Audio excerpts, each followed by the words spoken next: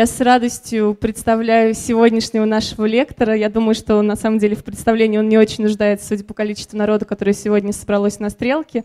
Это Патрик Шумахер, партнер британского архитектурного бюро Zaha Hadid. Собственно, вместе с Zaha Hadid Патрик работает с 1988 года, создает вместе с ней проекты в рамках направление параметрической архитектуры. И сегодня Патрик на Стрелке расскажет про свою новую книгу, точнее, первый том этой книги «Аутопоэзис архитектуры», самовоссоздание архитектуры, вышел в 2010 году. В начале 2012 года вышел второй том этой книжки, о которой Патрик расскажет сегодня. И также Патрик расскажет о том, что он делает сейчас, и о том, почему архитектура является одним из лучших средств коммуникации между городом и жителями города. Спасибо большое. Представляю с радостью Патрика.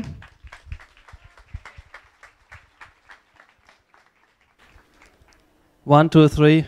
Welcome, everybody. This will be a rather long lecture. I start with images of well-known work, but also recent and new work. But then I will go into more of a theoretical part of the lecture, and I will talk about some of the theories and theses and positions I've been developing in the book I published in 2 volumes, The Autopoiesis of Architecture.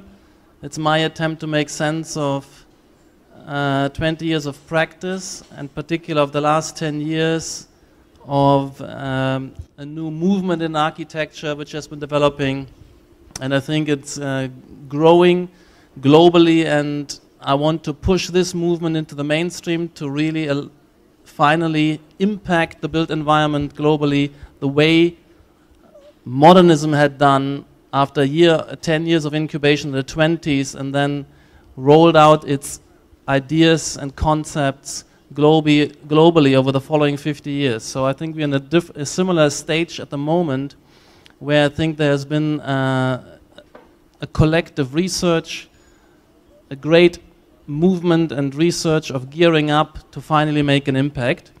I will talk about a particular aspect of that work, which is important to, in many ways, to understand, because it touches on what I call the core competency of architecture and design, which is to do with communication and communication design. I believe ultimately all design is communication design. All the totality of the built environment is an interface for communication, and also product design, fashion design, and all design disciplines, including graphic design, obviously, is about constructing platforms and arenas of communication. So that will be the theme, which is one of the sub-themes of my book. But just to start with a few images, I start with this project. It's a very trivial, if you say, like, you could say program, a very mundane program. It's a park and ride interchange station between a car park, a tram station coming in here, and the bus station, and the car park crossing the road, and yet it becomes a kind of artistic intervention. It generates an identity, a legible space, and it communicates its function and orients user in this fashion.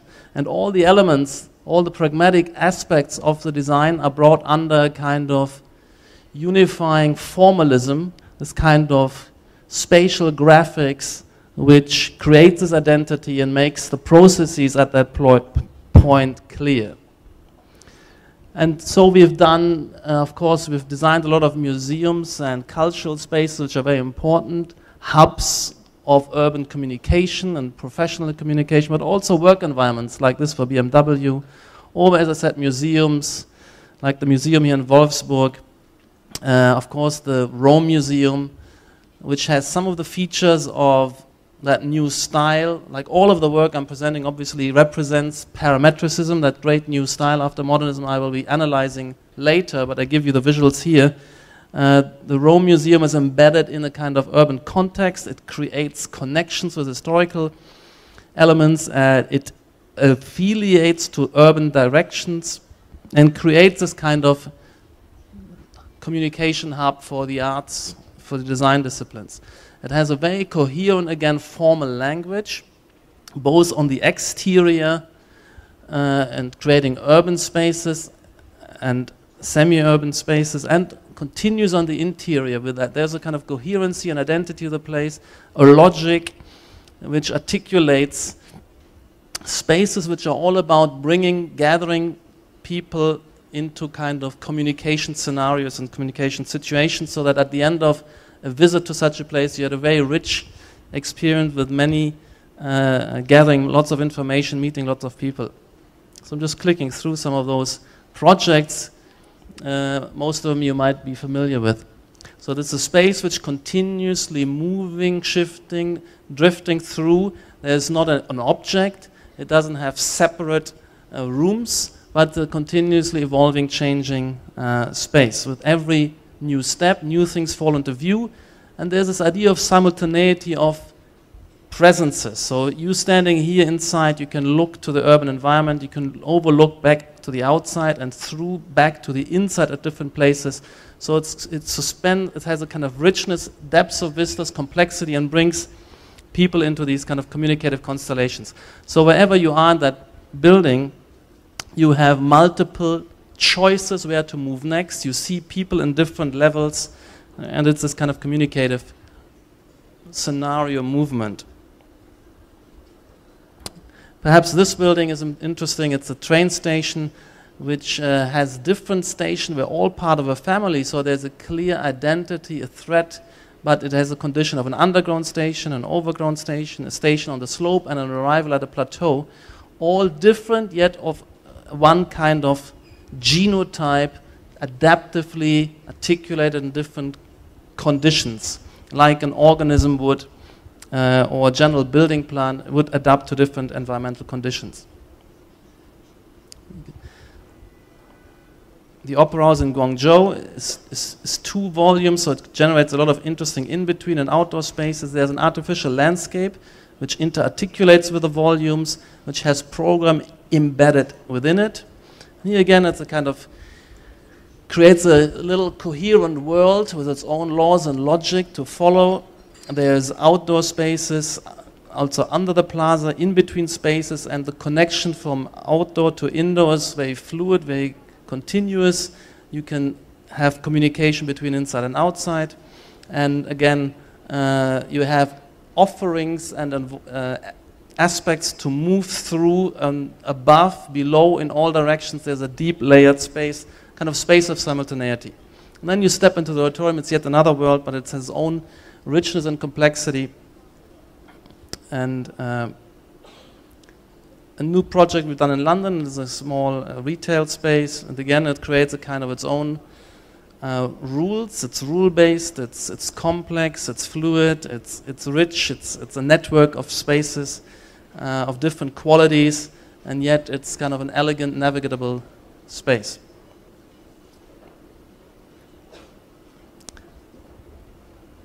This is the villa we're doing here in Moscow. And it's also quite rich. It has a different parts. It integrates into a sloping landscape. These pull out so that you get a view across the canopies. Here it has a fitness area, social space, and I think a villa is basically in the end a space for communication, to host great parties and have where you meet lots of people and get into contact, and it's going to be a great space for parties. And this is at the top, the more private areas where you're actually out there overlooking the landscape. And we're currently working on the interiors. The Aquatic Center in London is a big kind of shell integrated in the park. It's like a pavilion in the park. It has 2 pools, the main pool and the secondary pool. And there's a kind of an open structure. These seats will disappear later, so the landscape flows through the space, if you like. The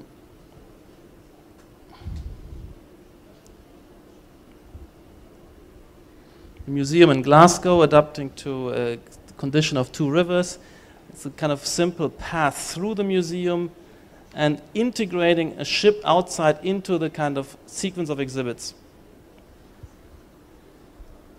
a new project. We're just completing, we're opening 6 projects this year. This is one of them in Montpellier, France. It's a multi-use building with different institutions which are articulated as these solid volumes connected by these public lobby spaces. It contains an archive, a library, and various office spaces for the regional government of South France.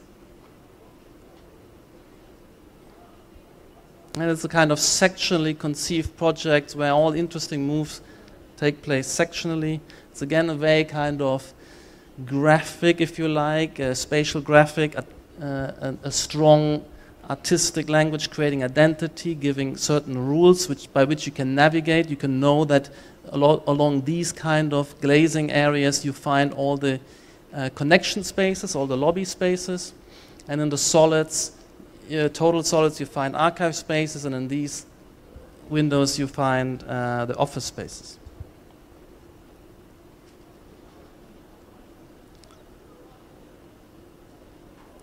And that is experienced both inside and outside, so the logic is also clear from the inside with these kind of sectionally interesting lobby spaces, hub spaces.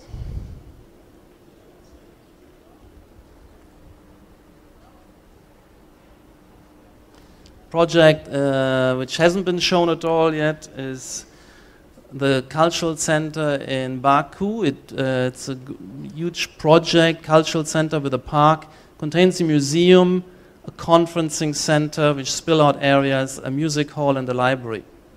And here's the main entrance with one great lobby space. So it is quite fluid. It integrates with the landscape. It looks different from each side, but yet, and has different offerings, different exterior spaces to spill out on, and yet you know that it's one object you're navigating. One territory keeps changing, keeps looking different, yet there's a coherency and unity. So it's this unity and difference, this differentiation, which at the same time is easy to grasp, to navigate, to understand. And the way it embeds itself in the landscape here. Night view. The day view, this material is also articulating the plaza. There's a continuity of material between roof surfaces and plaza surfaces. This is just the rendering. Not everything is fully finished. As you step in, again, this moment is important here, very communicative. You step in and you see activities on different levels, layered in deeps of space. You look outside the building and back onto the building. So you can imagine that at that point of simultaneity, you have lots of choices. You can grasp what's going on, don't miss everything, and connect and make efficient use of your time to get the most of every hour of your life, if you like. To kind of continuously re-network yourself. We live in a network society where we have to continuously be in touch. What we should do depends on what everybody else is doing. We need to recalibrate, network, stay in touch, and therefore we need spaces where we can see what everybody else is doing, so we're part of a dynamic network of continuous mutual adaptation, if you like. And that's what we need these kind of spaces for, where we step in, instead of disappearing into a corridor, elevator, and little cell, we step into a world where we see what's going on, what's unfolding, and can make choices. And you can see the transparency of that space and the different vistas and connections it affords at any point as you move through it.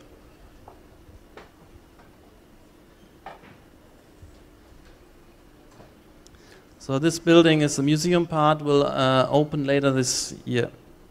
The library part, it cascades up into the tall part, up to 80 meters.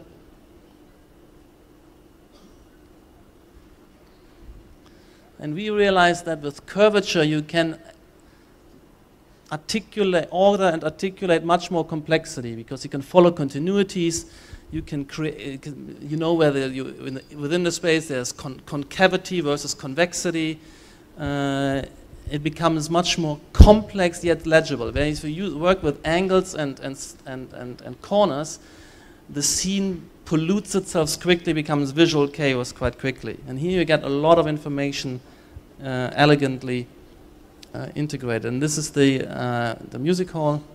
And again, here the topic is to take a system, instead of collaging different elements, this walls, ceiling, seating, lighting, it's all modulating a single system which delivers all these different functions, and therefore creates something quite rich with functionality, but kind of calm and clear in terms of visuality. So it's the kind of increased complexity of life articulated through a kind of reduction of complexity through visual artistic languages. Similar project in Beijing. Totally different function, but again a cornerless space. It's a retail experience, shopping, and also office space, working space. And here the point is, again, is a kind of big space on multiple levels, many choices in view. At each step you see 50 to 100 shops to choose from, to move through. There's a lot of outdoor area. And you step in and you can look down and up and all around, and layered in depths of space you have the life you want to participate in unfolded in front of you. This is under construction in the center of Beijing. Smaller projects we're finishing in a museum in Michigan, a library we're doing in Vienna, and here we have a kind of, we started this game of coding the space. So there are two colors, two types of volume. This is a library volume, this is administrative central university volume, and this meanders, they kind of integrate complexly like a puzzle, and then there is this kind of glass gap which has all the unprogrammed public spaces. So this becomes a kind of orienting matrix, both outside and inside. So there's a simple coding of library versus central service versus public space, which structures that complex. So this is kind of what I mean by turning the built environment and the building into a system of signification, into a kind of semiotic system. And as you step in, you get again this kind of grand overview, this three-dimensional space of simultaneity where you can see what's going on throughout the building. And these moments happen 2 or 3 times in the building. So it's not only one, there are 3 such connective atria, if you like. There's a second one, a secondary atrium. Again, the views outside and internal connections. So at this point you can see what's going on and make your next move, which is extremely important in contemporary network society. This is also under construction.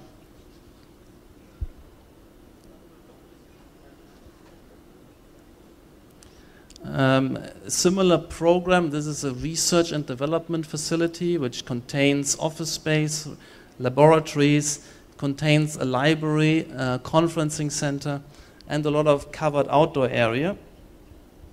And this is in Riyadh for the energy industry. It's also adapted to climatic conditions, so there's a lot of courtyards oriented north. It has a lot of smaller perforations to the exterior and into the courtyard, larger glass areas, and a very kind of communicative texture of outdoor areas connecting. And this is also under construction at the moment. So it's all about differentiating a field which continuously changes but has a logic and order, so you can follow these vectors of transformation from the large to the small, from the intimate to the public, and you can kind of follow these logics and navigate such a field, which makes in the end sense, because it is constructed on rules. The bridge we finished in Abu Dhabi. And here, in fact, as well, there's a kind of uneven rhythm of arches because there's an island we had to hit and a larger opening and a smaller opening.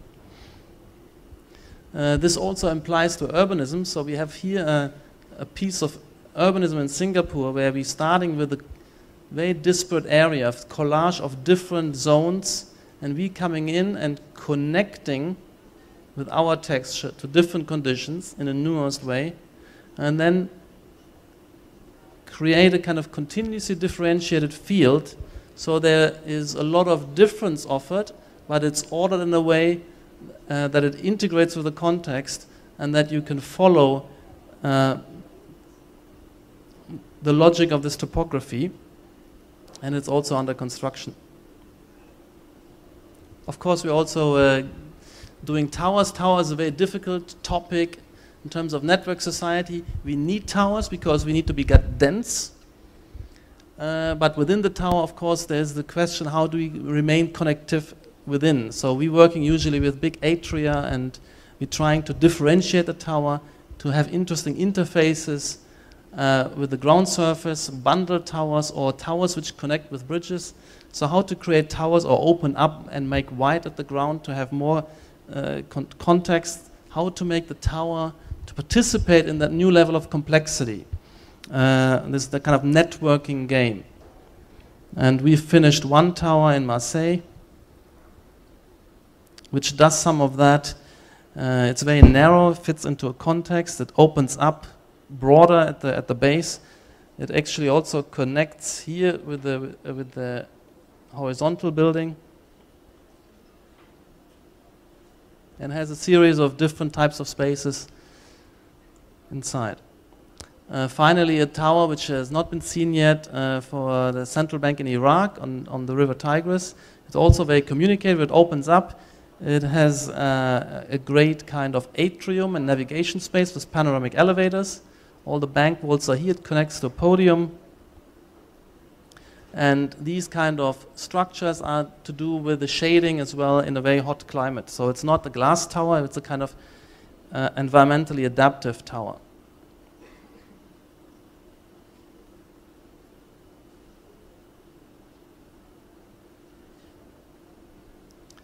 We're doing design as well. So what I'm talking about, this new style, applies to urbanism, to architecture on all scales, to interiors, but also to the world of design, even including fashion design, furniture design, product design, the totality of the built environment and the totality of the world of artifacts is brought under the expertise of our discourse. And I think all of it needs to transform, like the time of the Bauhaus. When the Bauhaus took off, it also had ideas about urbanism, architecture, industrial design, the totality, including fashion design. So the totality of the built environment, the totality of the world of artifacts is under the spell of our discourse, of our direction, of our collective leadership of an avant-garde. And like the Bauhaus transformed the totality of the world of the built environment and the world of products over 50 years, and including this design is a kind of, still under the spell of Bauhaus.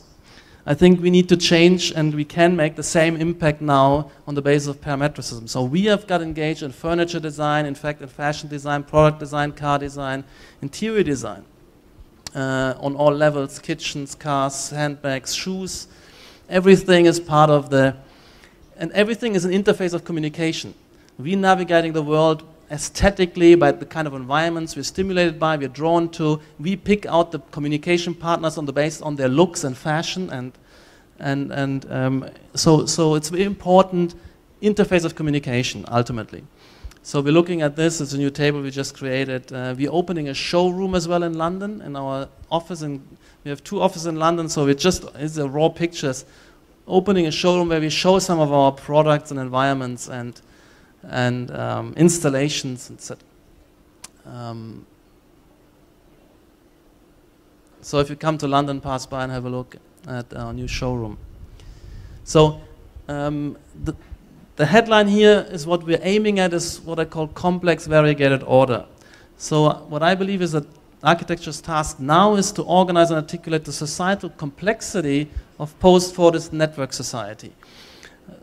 Post-Fordist because before the era of modernism was Fordism, like the Ford factory, the mass reproduction of a very handful of products endlessly repeated for decades, so that in the end the task at this point to give everybody the same standard of living in terms of an industrial standard. Everybody the same house, the same car, the fridge, television, telephone, etc. Television had only one channel as well, logically. So this was the era of modernism, where you had to be efficient, you know what to produce, and you just focus on dividing the work into small parcels and let everybody beaver away for decades doing the same thing ever more efficiently. Now we're in a situation where we have to continuously innovate, cycles of innovation.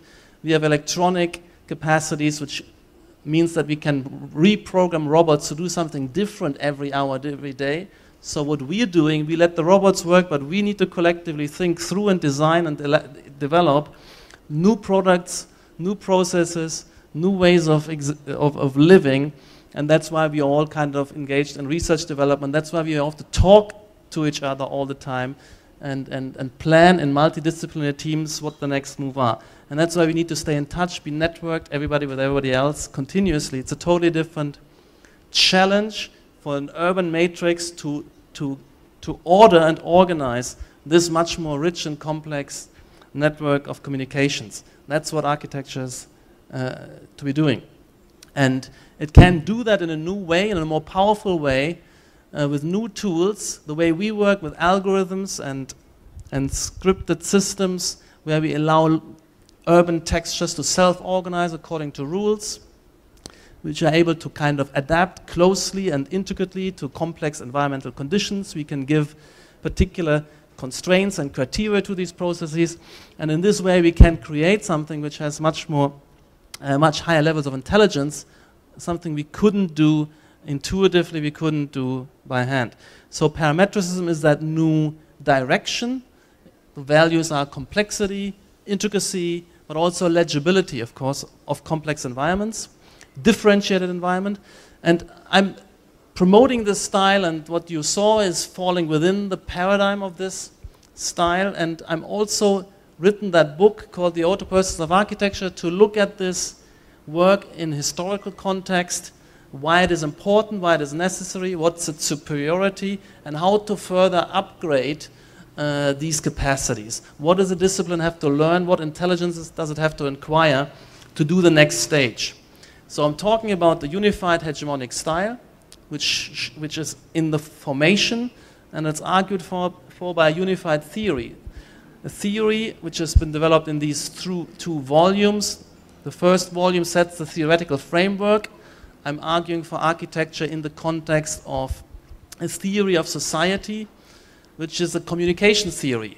I'm arguing that today, more than ever, all problems we face are problems of communication, and all solutions are generated through meaningful process of communication. So and there's a sociology which describes society as a process of communication, as a communication process, and I believe that architecture participates within that, and that all our products, the spaces we offer like here, they are communications. This space invites us into a particular communicative scenario, into a particular setting with particular expectations, and that's what it's all about. In the second volume, I'm looking at more detail how we can enhance architecture's capacity to deliver into that new network society.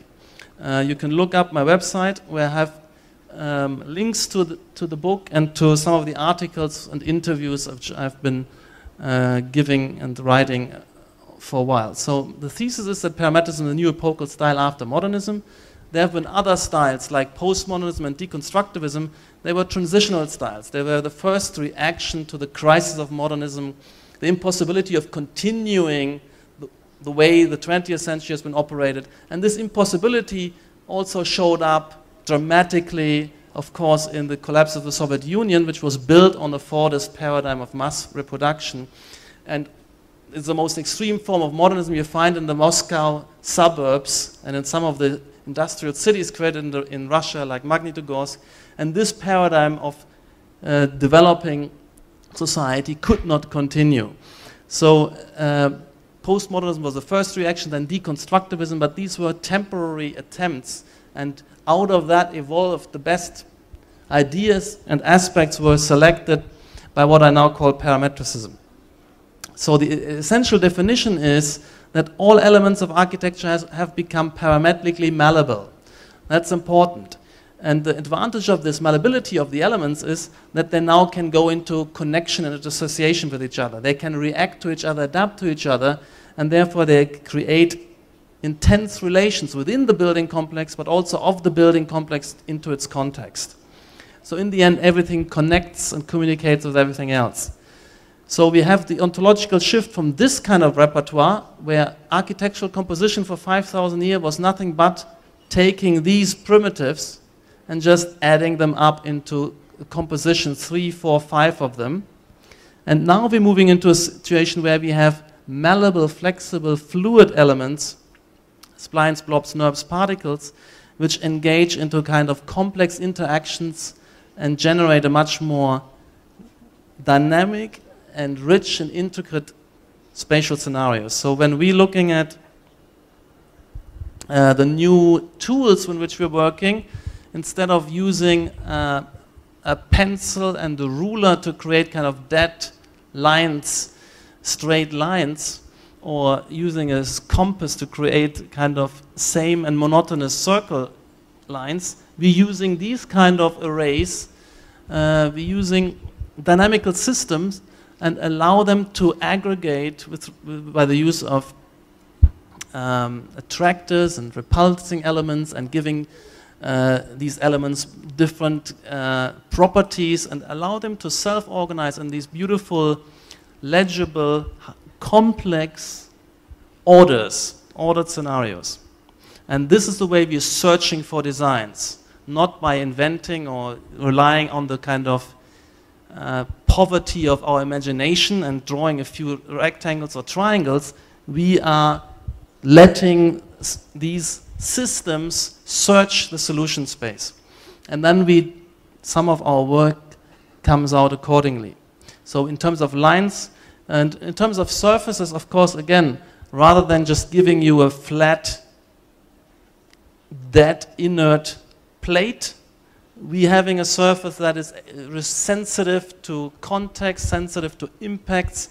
It has its own kind of differentiating will to form, and it kind of is alive. It searches for form based on influences, and that's the way we develop the designs we're looking for.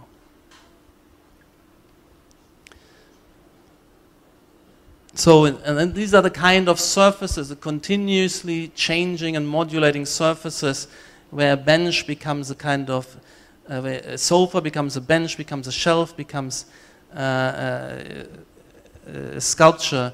And again, these kind of surfaces where we have one surface modulating and becoming seat, becoming balcony, becoming lighting gantry, etc. And of course, we do the similar thing with volumes. When we do our massing diagrams, we're using metaballs and blobs and again, dynamical systems.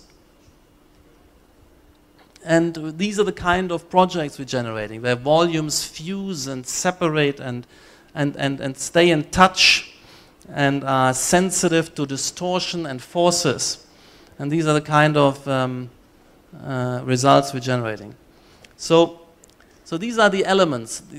Everything becomes parametrically malleable. These are the basic building blocks of all new architecture. They're radically different from the sphere, circle, and pyramid, and adding these together. We are talking about the kind of dynamic interplay of these new, totally new basic building blocks. But we also can go further. We can give principles of how to work with these, how to search for solutions with these elements. And there is both functional and formal heuristics, because this new style is not only about new kind of forms. Every new style should also have a new attitude and way of handling function, a new understanding of what the functions, the social functions, the requirements of society are and how to understand them. So we have to go through both a new set of formal principles and a new set of principles of understanding functions. I start with the formal principles. And the first important thing is that we need to really be rigorous and principled in really working with new principles and not falling back on old principles. So we need to be we have negative heuristics. We need to say what we are no longer doing. We need to exclude, for instance, these rigid forms, which we should no longer work with. They are taboo. They simply lack complexity and malleability, and they need to be rejected. And I've been working for 15 years. I've never drawn a circle or a rectangle in the last 15 years. Neither has any of my students, colleagues, or friends. So this is really, in retrospect, a taboo. It's not to be done. Also, what we are rejecting is what has been happening all over architecture for 5,000 years is this kind of repetition. When you have an element just to simply repeat a solution. Simply lack of variety is not the image of our contemporary society.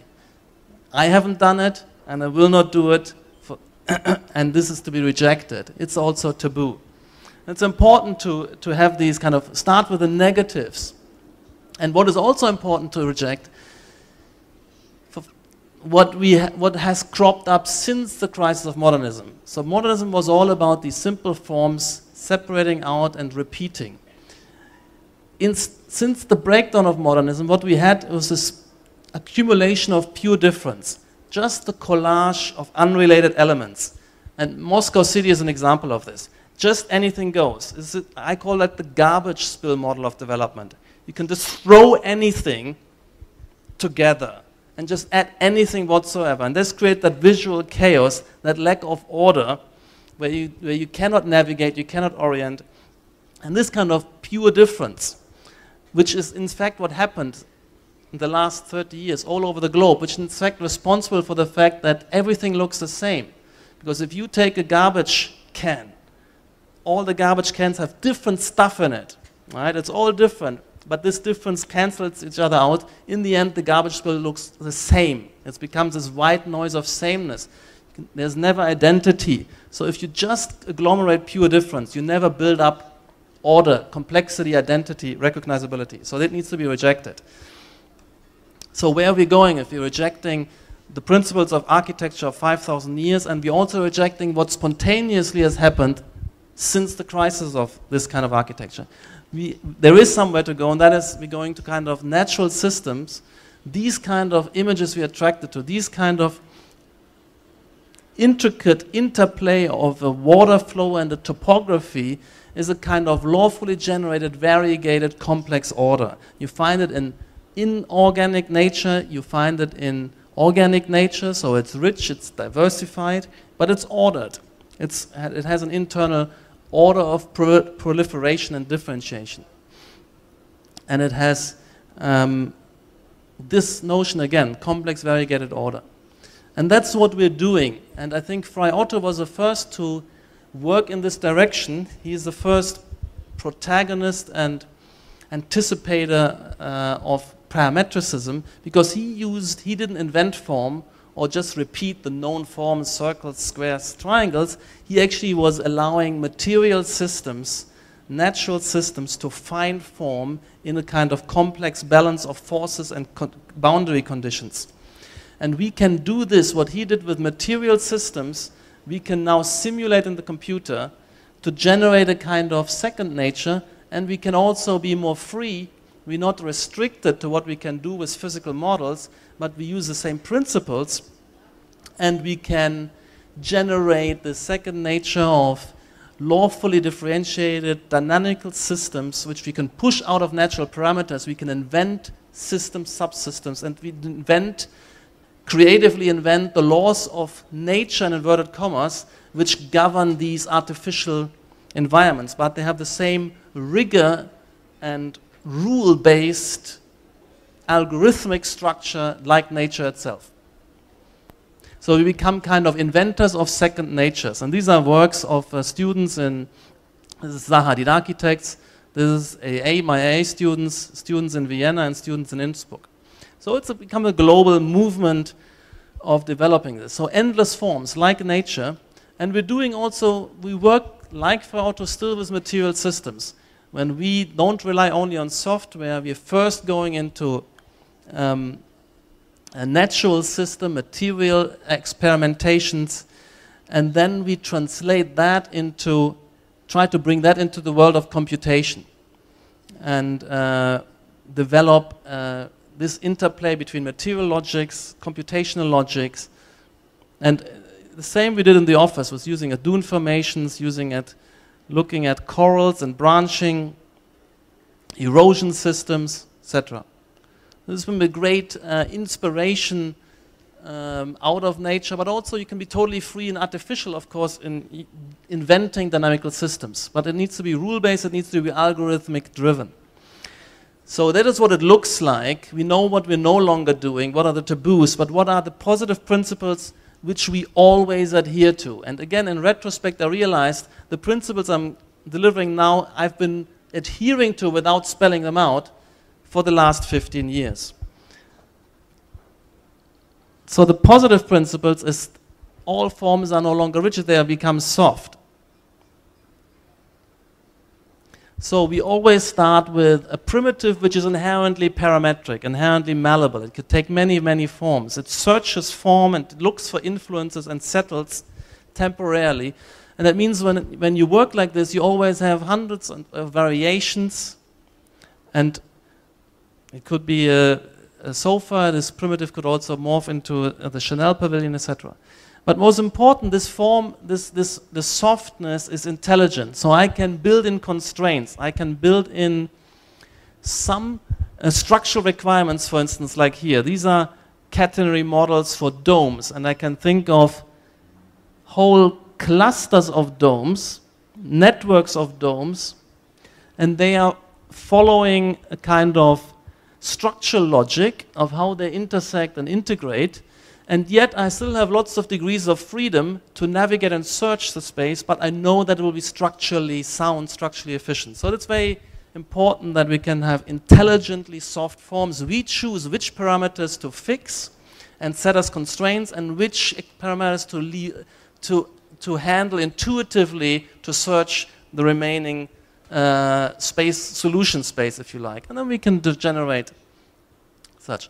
The second principle is if we have these parametrically soft elements and we generate systems with multiple and many of these components, we need to make sure that we're not ending up with a kind of simple repetition.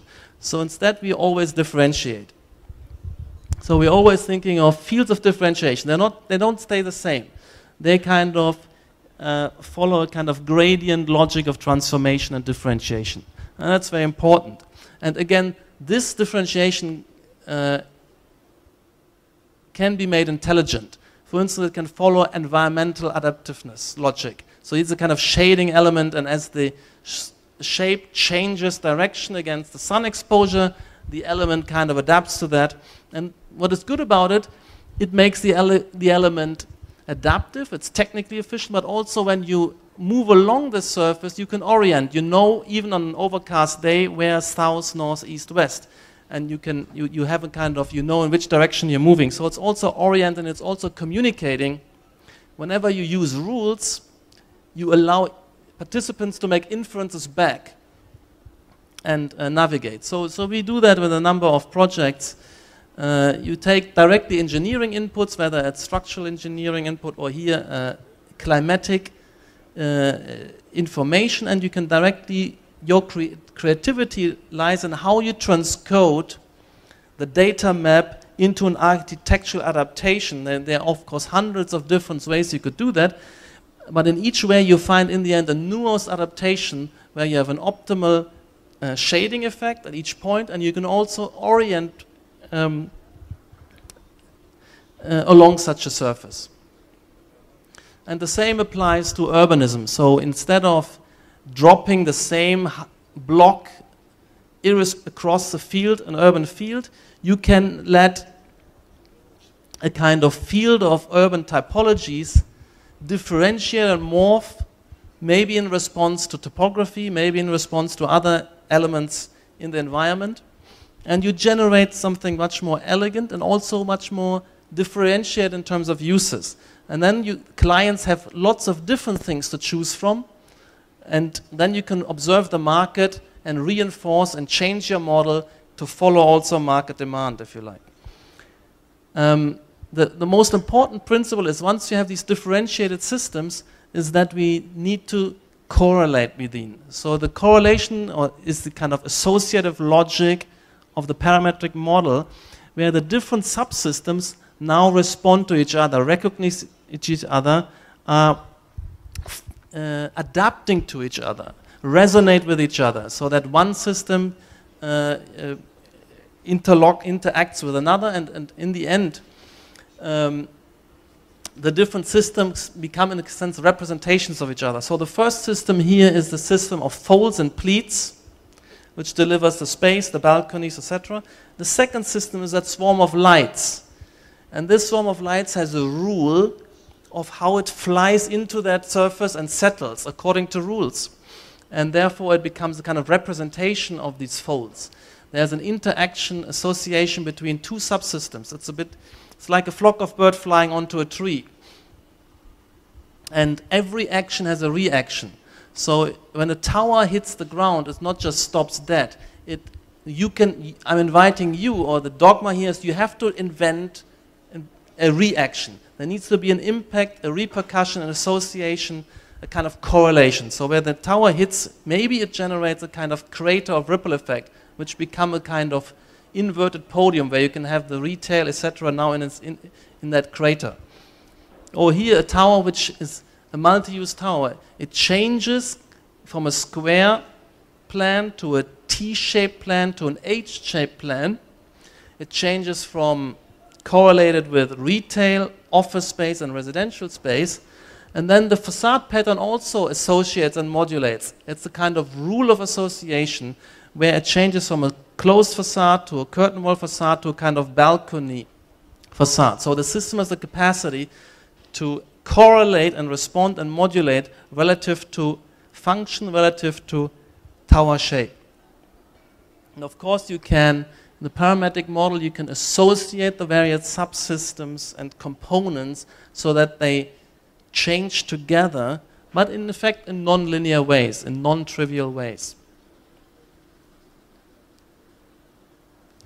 And here's an example of a tower where I say, you take, for instance, the different subsystems of the tower, the skeleton, the structural subsystem, it is not just the same all the way through the tower.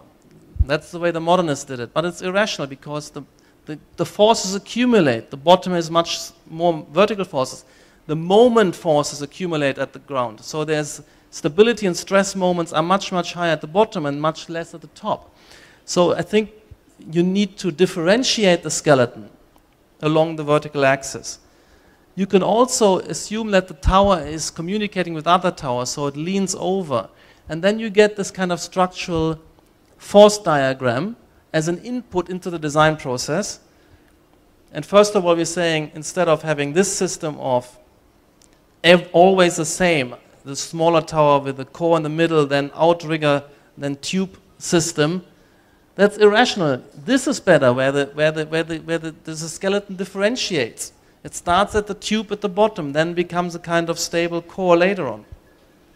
But what is important here, to go back to the example, you can take engineering input, this time it's structural engineering input, and you just invent, your creative work is now to invent a transcoding, a script, which takes this structural information and translates it into a kind of structural, architectural network diagram. And that is your creative act, how to transcode. It needs to be structural sensible, but there are 100 ways of doing this. And here it's a way of intensifying the network capacity of the structure. The next you come in with differentiating open areas from more closed areas, and you can again create a kind of transcoding script which delivers a rule, so you don't have to invent it point by point. You just think, what is a sensible rule of translating a tower form into the distribution of open and closed?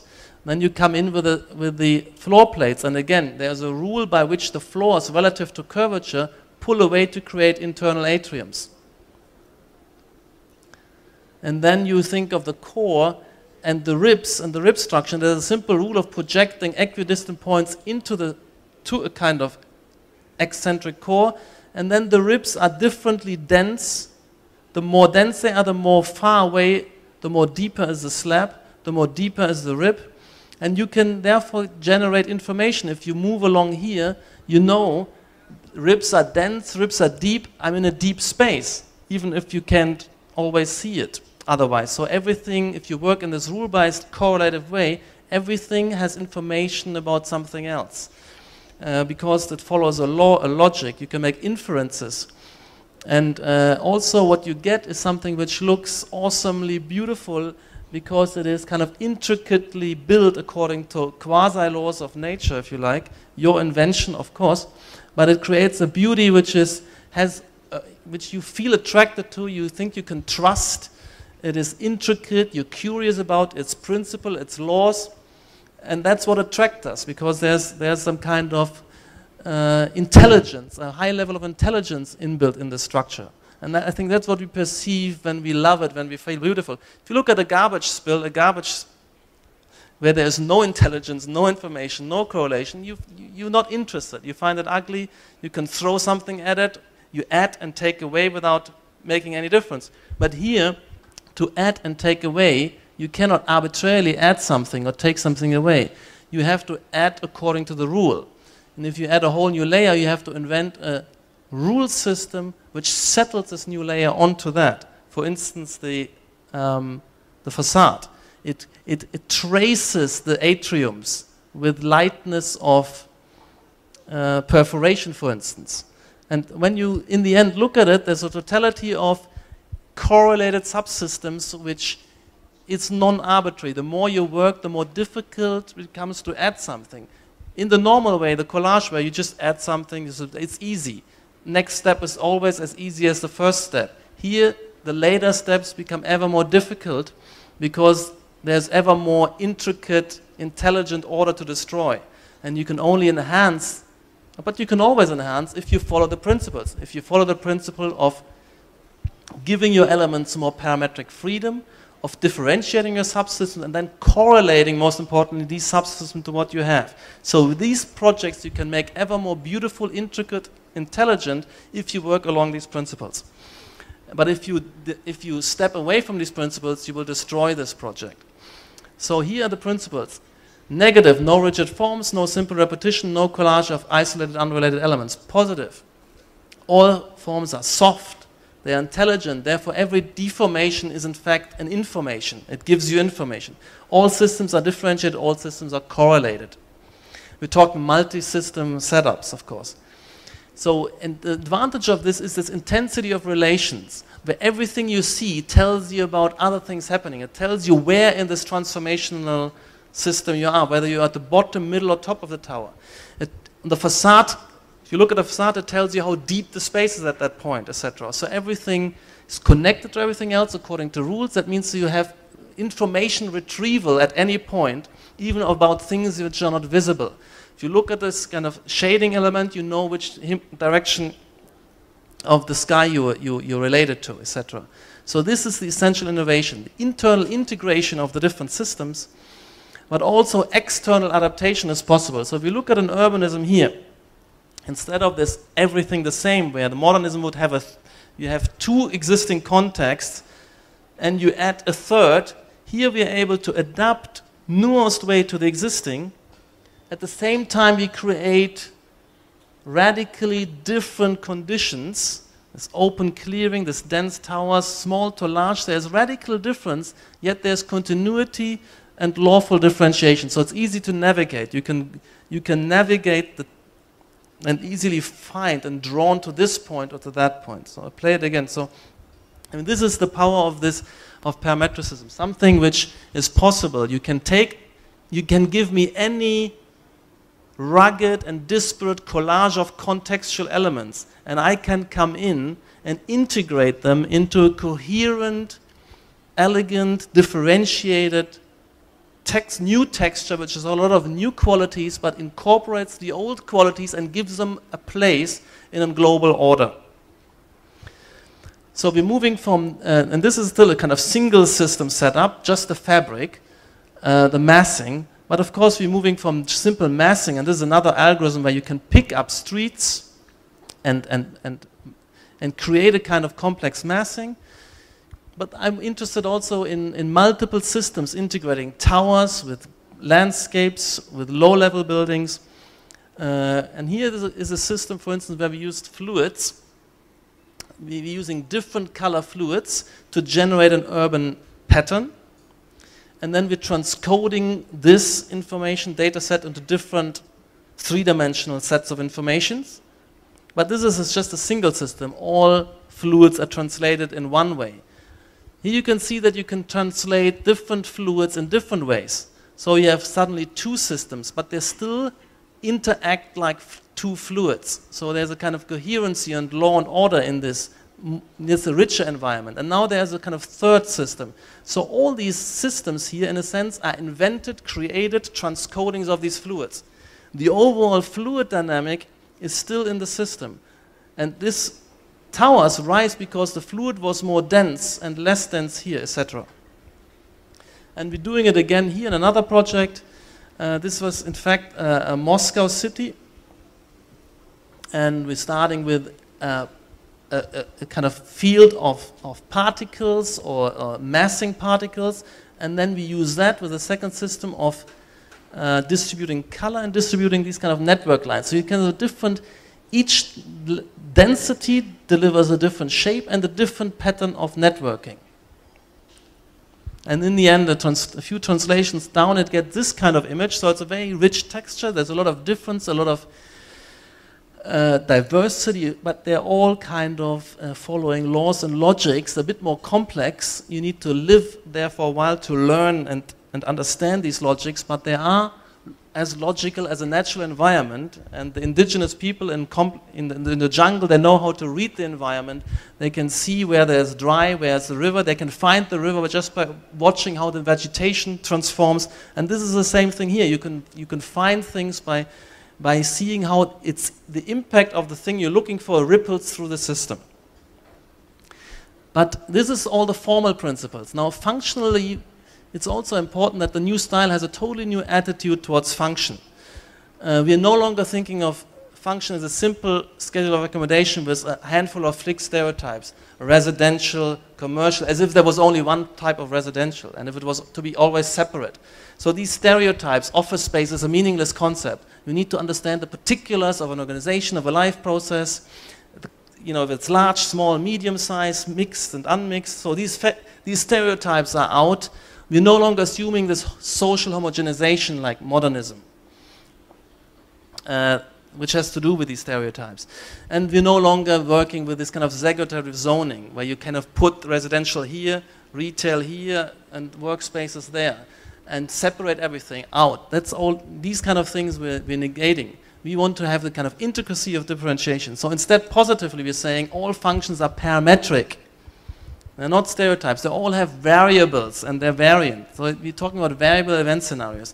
We're saying all program domains are differentiated and potentially mixed. And we're saying everything communicates with everything else instead of everything is separate.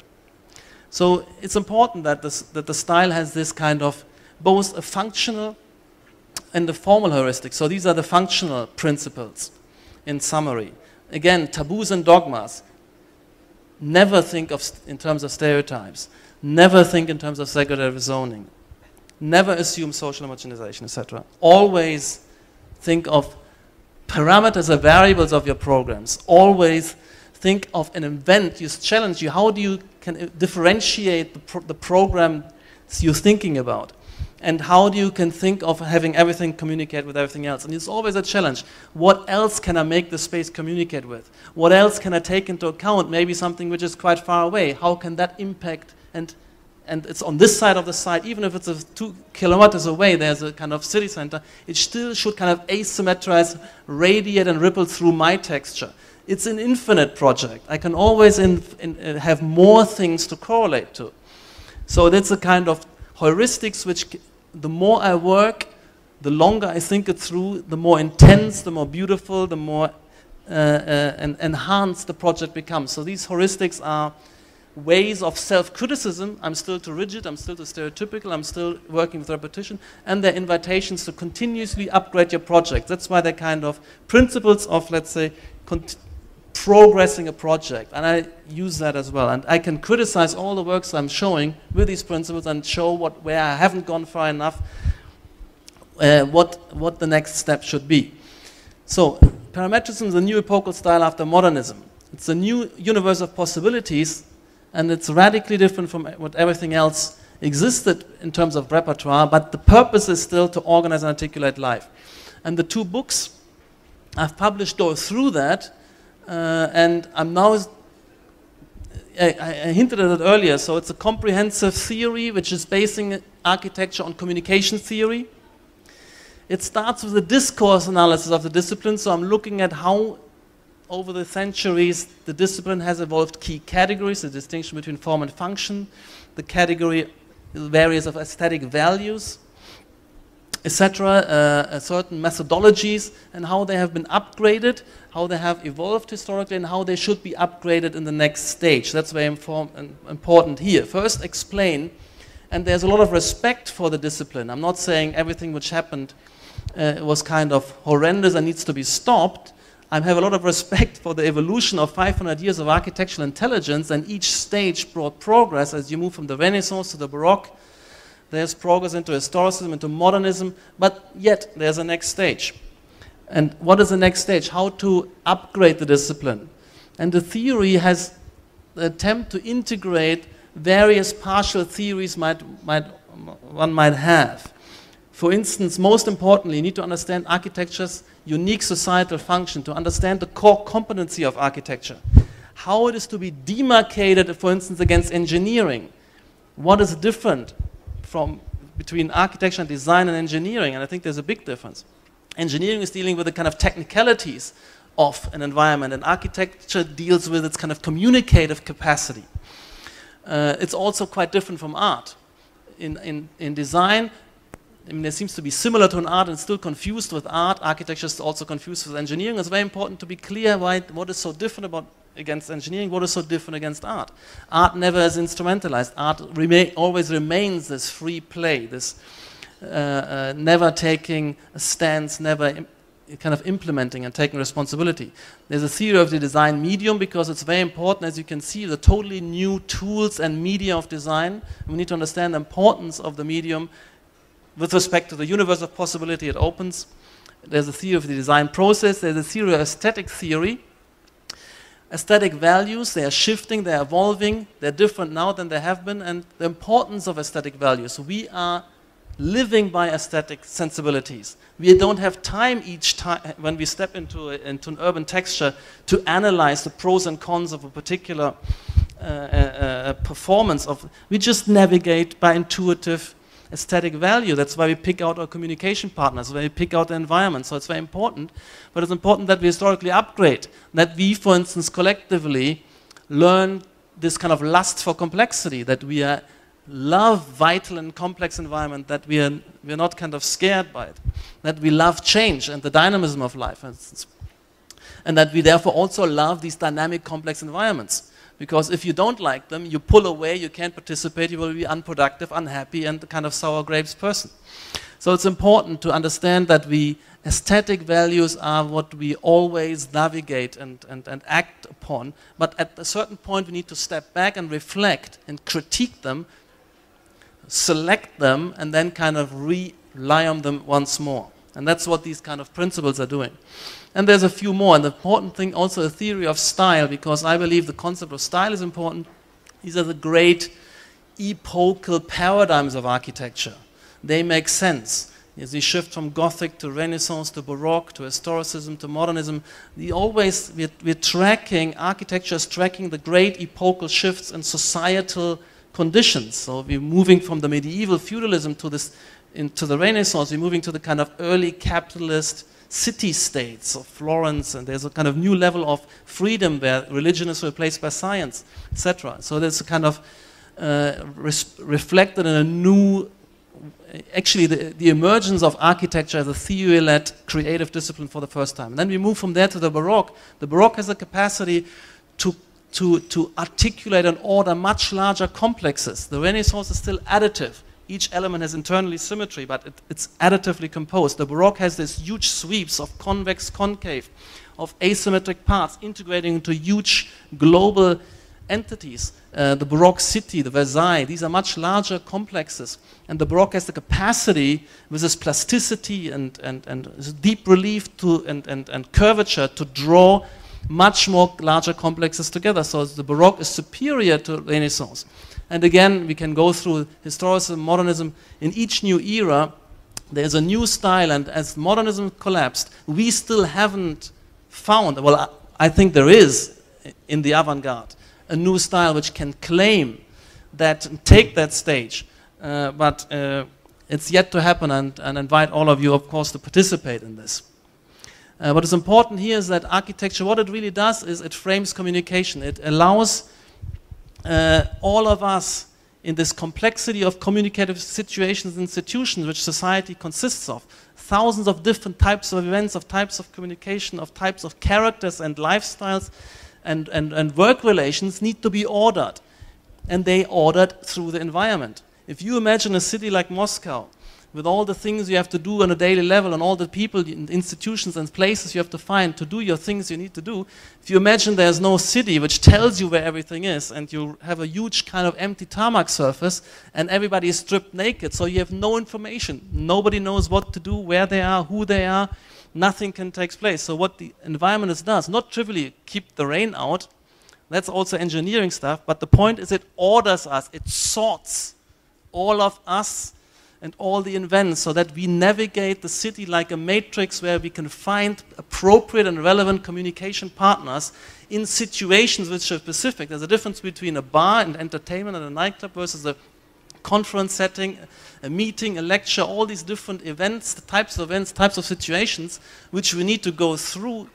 This is what the urban matrix and the architecture does as an ordering system, as a language, as a semiotic system ultimately, a system of signification, which brings us together and puts us into the right mood, into right constellations, like this kind of lecture, which is different from a seminar, is different from a workshop, and each time we need settings specific. And that's what architecture delivers. So social order requires a spatial order. Architecture provides, in fact, the long-term social memory as a necessary substrate of evolution. So I'm saying not only now we need the city fabric, always already all societies needed the built environment, the complexity of it as a social memory, as it, actually only through evolving this built environment was society evolving. Without a built environment, you would still be kind of flock of apes roaming around, no progress, no cultural progress, because no DNA equivalent. And we have an evolutionary process of organisms because there's a DNA, a material substrate, which accumulates information and reproduces this information through trial and error and includes new information, and that's reproduced. And this kind of material substrate, which is accumulating through trial and error information and then is stable, cross-generationally stable, can accrue and build up. That's the city. The city is, in fact, the physical DNA of cultural evolution. And without a city, no society.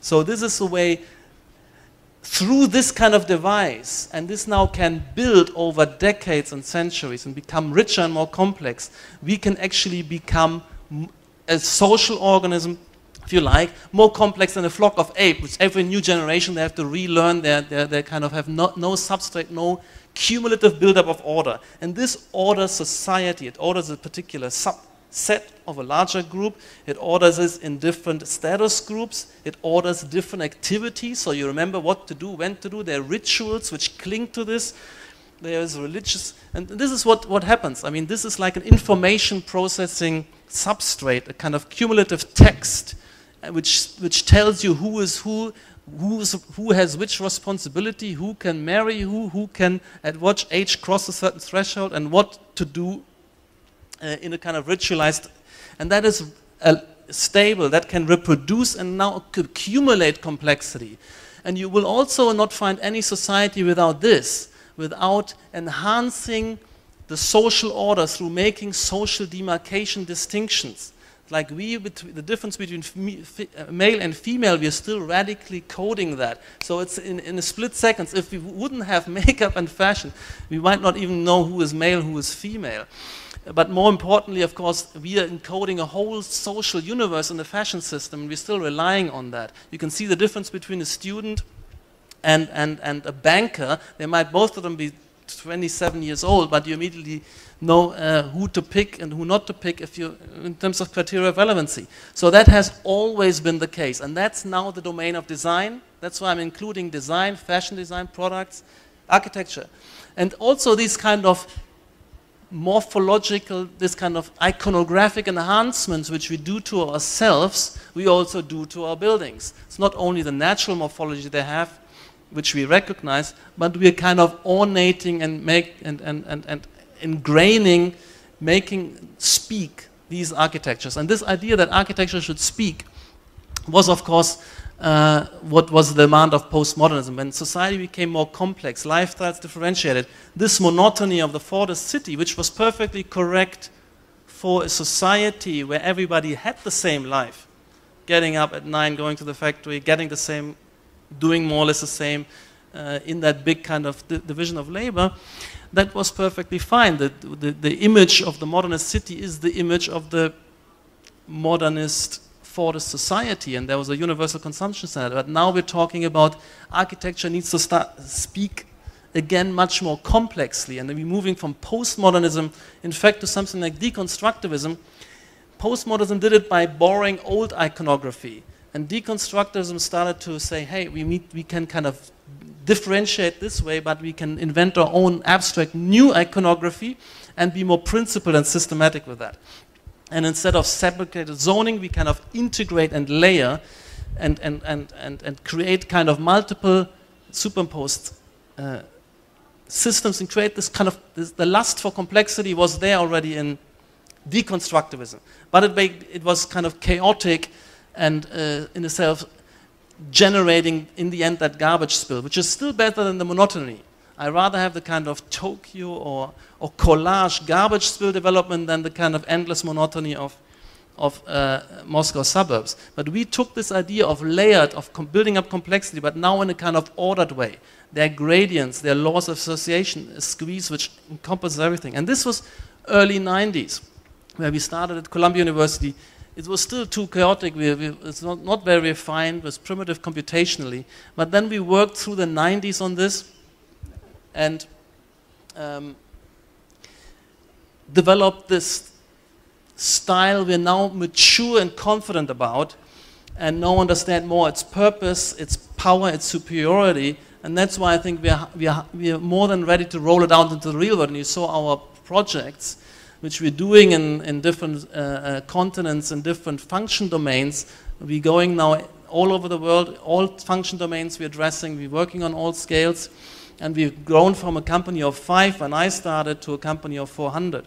But it's still a drop in the ocean, so inviting you to participate. So this is some of the things we did in the mid-90s, competitions we all lost, but since the last 10 years we've actually been more successful. So the societal function, to repeat, is the innovative ordering and framing of communicative interaction on a new level of intensity, density, intricacy, etc. And the way I'm thinking about it, architectural order, we need to organize, we need to sort people in space, distancing them out, bringing together, separating, connecting. That's the physical, just the physical bodies. How are they kind of distributed? That's the question of organization. The second question is, how do we kind of turn this into something perceptually palpable? It's not only physically ordering and sorting and connecting, but making that on a new level of complexity. The problem becomes, can I see this? Can I navigate this? Because it's not the object order which is important only, but the subjective legibility and comprehensibility of that order, because I rely on people to navigate this actively. So it's the question of articulating that order, and articulating this for the sake of phenomenology, so perceptual palpability, conspicuity, that I can perceptually break down the scene, and as a system of science, a semiotic language. So the parametric organization That's where we have to upgrade. What is complex organization? We know very little about it as architects. We know maybe grids, and that's more or less it. We have no much else, ordering devices, maybe an axis, maybe kind of symmetry. No, we need to go into a research of enhancing organizational patterns, organizational capacities, network logics. There's a whole mathematics we can work on. There's kind of, these points can be connected in all sorts of ways, and they make a big difference, both in terms of detour factors and quantitative efficiency, but also in terms of the political order of such a space. This one has a center. This one does have a kind of absent center, and this one has a kind of grid where everything connects to everything else. So they make a lot of difference in terms of hierarchizing the space. This one has centers and subcenters, so it creates positions, and these positions will create social identities. So in a sense, the spatial order will, in a sense, force and differentiate identities. There will be a struggle for this position, a struggle for this position, and it will give structure to the space. It's nearly inevitable. So we need to know about these things. We need to distinguish them, we need to understand them both qualitatively and quantitatively. And there's been research like this also in terms of efficiency, the system's total network length versus total detour imposed, but I'm more interested in the political and social ordering capacity of these systems. And the same is with arrays of cells. These are the different kind of networks configurations you can embed in this plan diagram, which is more telling than the plan shape. Now, if you look at this looks the same, but through different openings and closings, you have totally different. You have kind of rings versus a kind of branching system versus a kind of deep space. These are also in intelligence we need to acquire. Or here, these are different ways. This space looks like this from the position 19. From the position 15, it's quite different. You can go in 3 directions first, 1, 2. So that we have to look at the organization we're working on. We have to first grasp the potential. We also need to know that it's position specific, what the organization is. And we can start to work with kind of flows and connection and multiple and changing connections. So that's the world of geometry, the world of organization. The next point is kind of, and that's parametric organization. Phenomenology, we're working with kind of how you perceive things. You see vertical lines here and you see horizontal lines here. Because there's proximity, you see similarity also draws these things together. So there's different ways to break down a scene. You see kind of circular territories here, although they're objectively and physically not there. It's just the way our perceptual habits allow us to order this kind of chaos of points into a kind of structure. So we need to understand how we break down scenes. We usually follow curvature along. So this one we see as 2 lines crossing. We could have seen it as 2 like this, pointing, meeting, but we don't. So there's a privileging of the continuous line, for instance. Or this one, we privilege convexity. So this resolves like this, and not 2 Ks or an M and a W. It could be. So you can also play with this. This is an ambiguous figure. It could be 2 Ks. It could be an M and a W. Or it's that. So we can play with it. We reckon with that. Nothing is objectively there in the built environment. This bottle is trivial. I know it's one object because I can move it against the background. But in this ensemble of buildings, it's very unclear how I should decompose the scene into objects. Am I seeing this hollow space as an object? Am I seeing this as one object versus a second object? So the decomposition in entities. What are the unities of interaction? What are the units? What is the composition I perceive? It's always an act of perception. It's always an act of comprehension. And that we need to grasp. And that gives also a power of having one objective setting, giving it several potential mental decompositions and readings. So everything has to be considered. So we're looking at figure ground reversals, and we're looking at the empty space, we're looking at the full space as a figure. We know that we're using symmetry, and that we have that the symmetry becomes most powerful when we start with an amorphous. If I have a symmetry between one simple symmetry and put the next one to it, it's not very powerful a symmetry. But the more amorphous, the more powerful the symmetry in terms of an object. we can see figures in an open texture. So what is that? It's just abstract stuff. If I tell you that there's a woman with a guitar, you might be able to start seeing something. If I give you this, and then you look across, again, you start to see a woman and a guitar. So this is this act of perception which depends on the way we break down an always ambiguous, in a sense, perceptual world into figures and foreground and background, and where we led by prior conceptions. So I can also take this into account. I can prime you into this space from bringing to another. You come from one side into the space, you see something. You come from another side, you see something else. So different audiences can be given different settings, even though objectively there's only one thing there. So you have all these context effects. These lines are in fact the same. These lines are straight. These lines are still straight. The color of these dots is exactly the same as I'm proving here. So there's lots of these. These are the same again. And there are these kind of context effects. And this is the kind of image where I'm saying this is what the contemporary architecture should be like. It should be a kind of field of stuff which has multiple ways of resolving itself into a reading, into a composition. So here you might see a guitar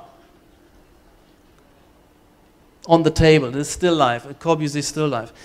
But in reality, if you look at it again, you might say maybe there is no car. The guitar falls apart because the whole of the guitar is just a top plate on a pile of plate. This is just another shape like an armchair pushed against the table. These kind of tensioning devices are just the tops of the bottle or pipes. Then you see here the book, parts of the book together with the glass creates a second bottle. So these are the kind of games, perceptual games if you like, we always in fact are at play, and we should upgrade our architectural intelligence to play with this consciously and work with this consciously, simply with the fact because there is no objective constitution of the built environment. It is always a reading, and we can guide that reading, we can work with that reading. And there are always multiple readings depending on observer position, on observer history as well, and how much we are socialized into environment. So this is a kind of sculpture by Michael Heitzer. You can see a kind of set of fragments which resolves itself into a clear figure from a particular view and then dissolves again. And we've done that with a number of projects. This is a kind of cluster of tower, and this is the same cluster looked at from different sides. And you can now see the same transformation happening. This is one objective happening which has 4 different perceptual registrations. So here you on this side you have opening up to the top. Here you have opening up to the bottom, and here you have something in between. So these are images of the same model. In top view looks actually quite chaotic. So this is the way we work with this. Or we're looking at this, an objective geometry, seemingly a square grid. As the camera moves, it changes into a circle packing. So it is objectively similar. It's a certain shape, but it appears as a grid at one stage, as a circle pattern at another stage, only by moving your perspective, your view. And here's the reverse. You have the top view gives you a circle packing, and in perspective shift, it at some points looks just like a grid, and then looks like an intensified wave. So you can have one object giving different character, identity to different perspectives, then it associates potentially with different things. So you can kind of continuously replay, reorder the elements of the composition, and therefore you can reorder our communicative behavior, what we're looking for, how we gather. And this is another one where we just taking observer, the parametrics of object parameter, ambient parameter, light and shadow, and observer parameter, shifting. This is only shifting, obviously, camera position again. It just swivels. It's one object, static, stable object. Nothing changes in terms of the shapes, but they seem to be creating waves and individual blobs and then waves again. So that is what I do under the heading of parametric phenomenology. So we have parametric organization, we have parametric phenomenology, and we have parametric semiology, which is most important, the kind of creating the built environment as a semiotic system, making systematic correlations between form and function, and in a very nuanced way. And that creates the design project has for me these three layers. I start with a general partie, with some kind of sense of organizing pattern, but we have to remember that it's going to be in the end relative to phenomenological resolution. And it's also in the end, most importantly, a semiological project, because we are not only perceiving, we are reading these things as signs. So, and signs have the kind of domain of the signifier, which is just this physical stuff, and the signified, the meaning this physical stuff points us towards. So in terms of architectural terms, you see a kind of surface and you realize this is the plaza, I'm allowed to go here, I might expect certain people here, I can behave in a certain way. That's the meaning of that surface, is in fact our behavior relative to it, ultimately. Its function, its use. So the meaning of a word is also its use, as Wittgenstein told us. The meaning of a certain word, hello, is its function, its use, what I'm doing with this word. And the space, the meaning of a space is its use, form, signified function. And how does it do it? How does a certain space, a certain signifier generates and acquires a meaning through distinctions, never by itself. It's always a system of distinctions, a system of differences, which in the domain of the signifier, in the domain of forms, formal differences in the end are correlated and coded in terms of functional or behavioral differences. That in the end what it's all about. And there's a kind of these two worlds, the world of form and the world of function, they confront each other, and they kind of, the differences in the one domain, they kind of interact and in a sense lock into the differences of the other domain, and only then we get determinate identities. And each language sets up different differences and cuts up the world in different ways, and that makes also that these different languages might not be translatable into each other, because in the end it's not meaning to meaning or one word with one meaning, but a system of words builds up a system of distinction, which is then mapped onto a system of social distinctions, if you like. And you can look at now the visual languages, and it's very primitive, a kind of traffic sign system. And we can create spatial languages, a kind of coding of different relationships on a very abstract level.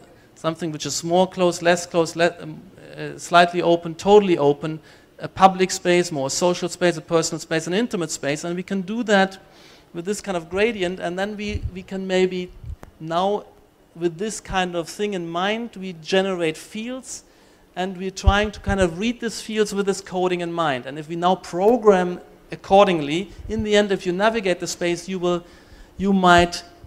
kind of learn, like you learn a language, through experience the correlation, not by learning a kind of vocabulary. We can kind of try to make the built environment very systematically with a grammar, with a vocabulary, with building it up as a kind of language. And you learn the language by encountering it in its use systematically. You don't need to kind of go away and learn this. You learn it kind of through habitually entering and working and moving through the space. And the unit which is significant in the architectural language is always a territory. Like in verbal language, it's the sentence, not the word. A word by itself has no meaning. If I say dog, you don't know what I'm not telling you anything. You don't know what I'm talking about. Why am I saying it? What am I saying? I'm saying nothing, basically. If I say sky, what? But if I tell you, take the dog out, then you know what I'm saying, you're doing something. And the same as with architectural language, it's actually a territory. A single column has no meaning, for instance. just a kind of tarmac. I mean, materiality has no meaning. It's always when materiality, certain morphologies construct a territory, a space, and it doesn't need to be an enclosed space, just a territory, then that acquires a meaning, because as I enter or exit the space, that makes a difference with respect to what I'm expecting. If I'm crossing a threshold into a territory, I might have to adapt my behavior if I'm moving from outside to inside, from the public street into this courtyard. This is the communication. It now changes everybody's behavior and therefore makes a new institution, a new situation possible, and it orders people in new ways. So that's why a kind of the language of architecture and has a kind of territory as a minimal significant unit. And it can either be accepted or rejected. You either enter or exit. You accept or reject my command, take out the dog. Every communication has kind of that capacity to be accepted or rejected. And we worked, for instance, with a student project where we tried this systematically. We're creating first of a kind of some organizational diagrams using color coding and certain labels, and in the end these color codes and the labels are replaced by morphological distinctions, positional distinctions, material, texture distinctions, etc. So in the end, all what I need here to know what I'm doing is being replaced by design itself, and the information is preserved and even enhanced. So it becomes a very information-rich. So the difference between a faceted shell versus the creased shell versus the smooth shell is the difference between, for instance, the School of Science, the School of Arts, the School of Humanities in a university. They're different shapes, which mean lecture, library, workshop, seminar. And they can now be combined. So there's now the lecture and the art school, the lecture and the science, the lecture and the engineering department. So these two are kind of overlapped and combined. And so we build up a kind of repertoire. And again, you work parametrically in different scales, different sizes, and then you look at structural system, for instance. And yes, we need to structure, it's a technical issue. When I'm saying use it also as an articulation issue, use it as a coding issue. If the structure in a space gives the space character, identity, a large space has large beams, the direction of the beams gives you a sense in which direction is the space longer. If it's a contemporary engineering, a kind of a deep beam in the center means this is the center of the space. So if you have an intricate adaptive engineering, it tells you a lot about the shape of the space. You could also use it as characterizing a space. This is a large space, a public space. I'm saying our task in this is to use engineering intelligence and turn engineering forms into an articulation medium and characterize and articulate space and bring that into a systematic system of signification and build a language, same with all the environmental engineering aspects, with brise-soleils, with shading elements, with openings, with framings, with joint lines, with tessellations, all these things, they become a medium of articulation, part of a semiotic code. That's the way we're kind of working. So with each of these decisions, you have always many possibilities technically. And we know it's going to be parametrically differentiated because also the functions we want to parametrically differentiate. And our task now is to make this stuff speak, that everything I encounter gives me information, tells me something.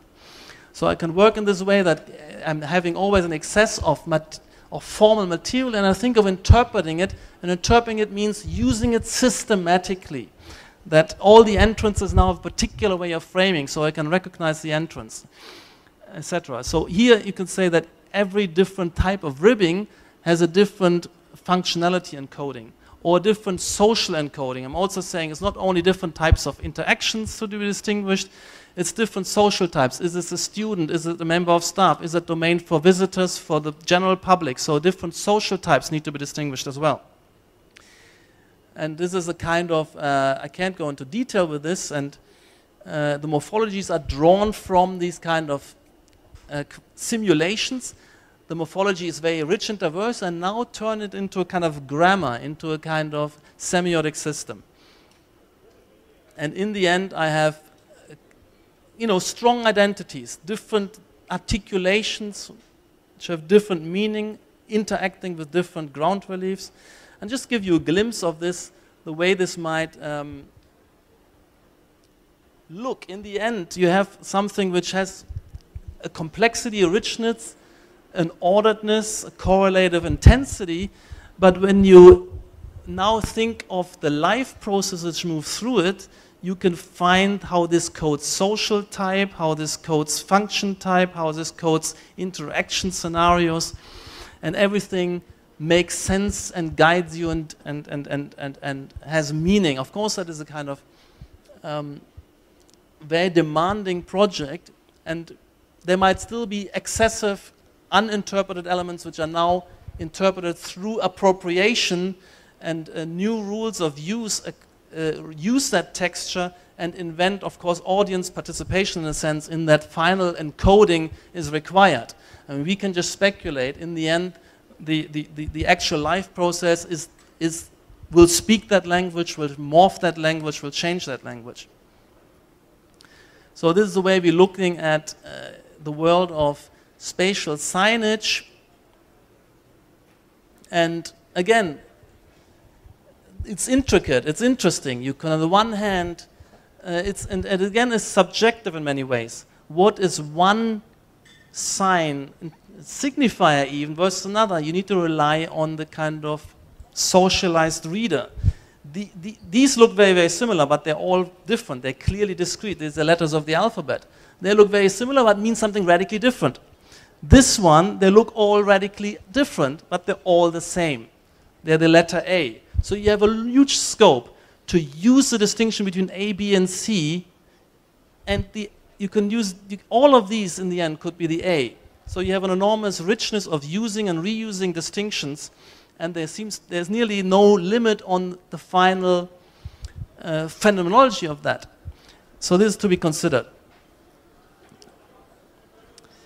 So just to go through this, these are the kind of, to make this work,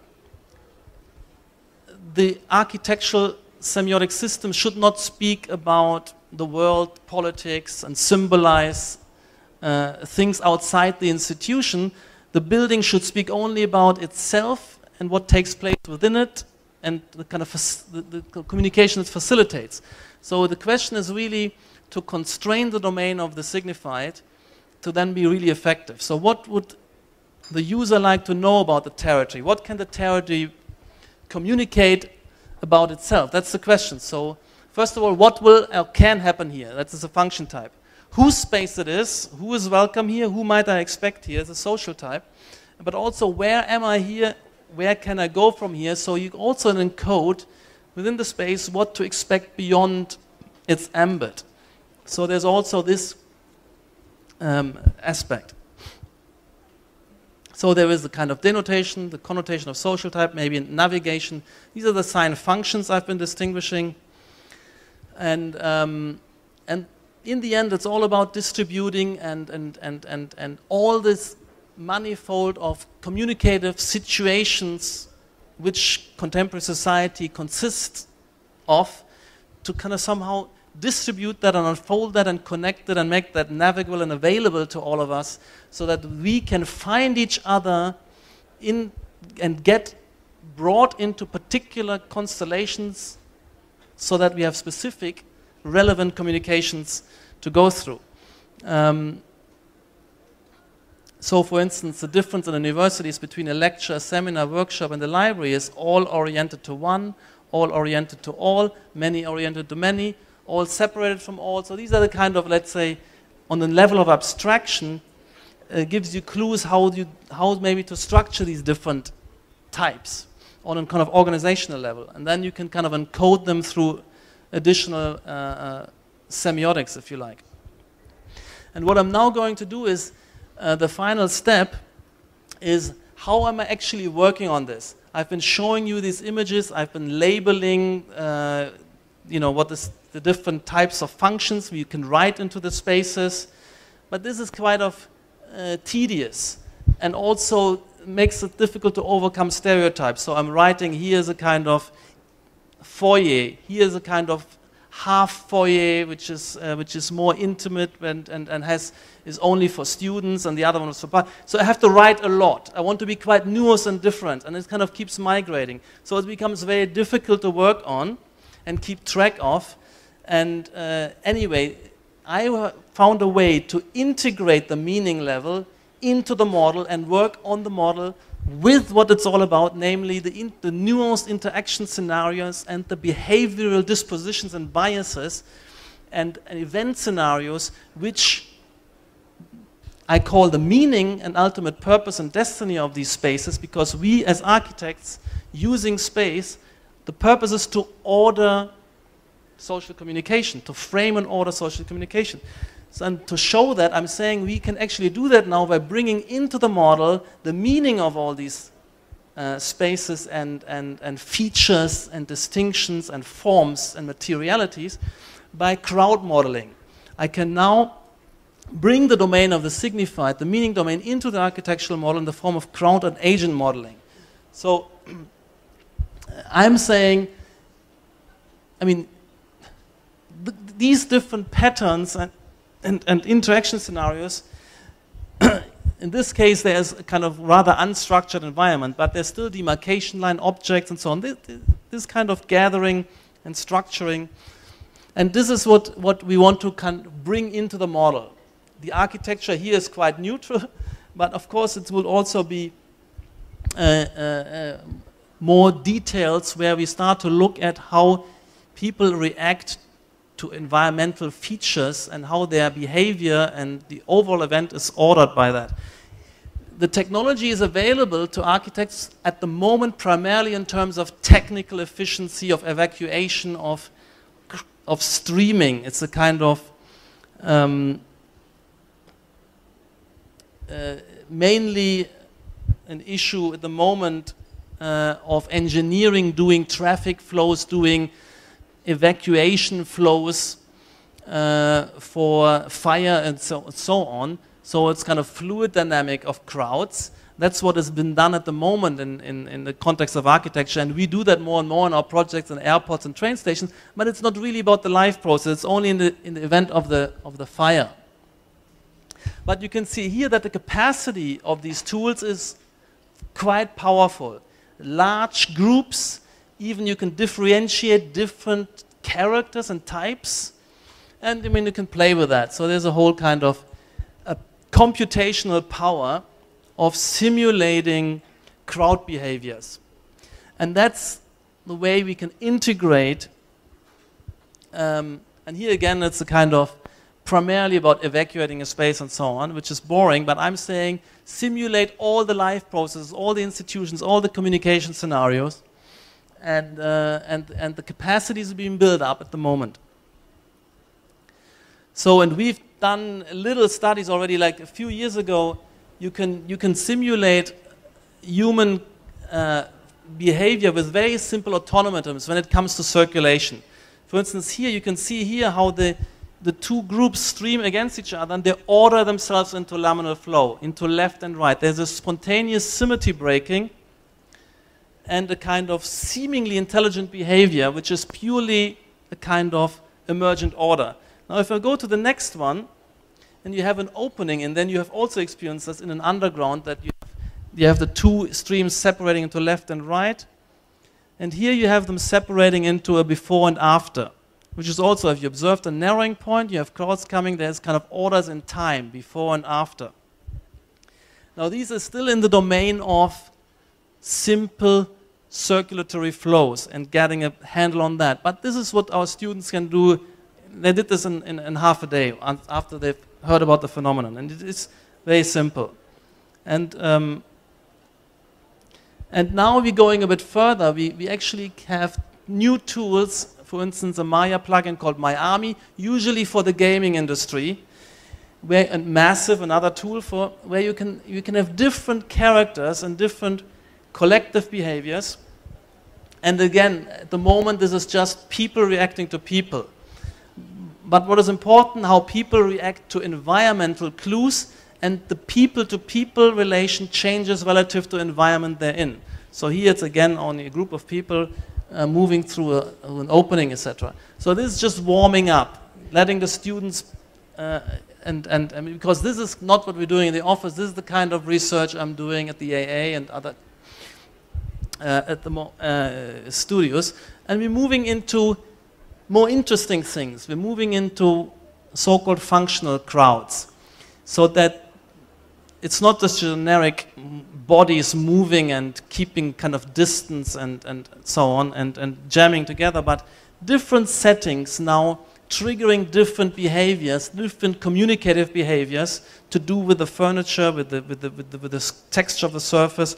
And this is research which is done, in fact, also in the game industry context, because you want to create scenes in which autonomous agents, in fact, are behaving. You don't have to do a frame-by-frame simulation. You just let agents roam through your environment and they will do the appropriate thing because they can read the influence by the environmental clues. And that's what we're going to work on.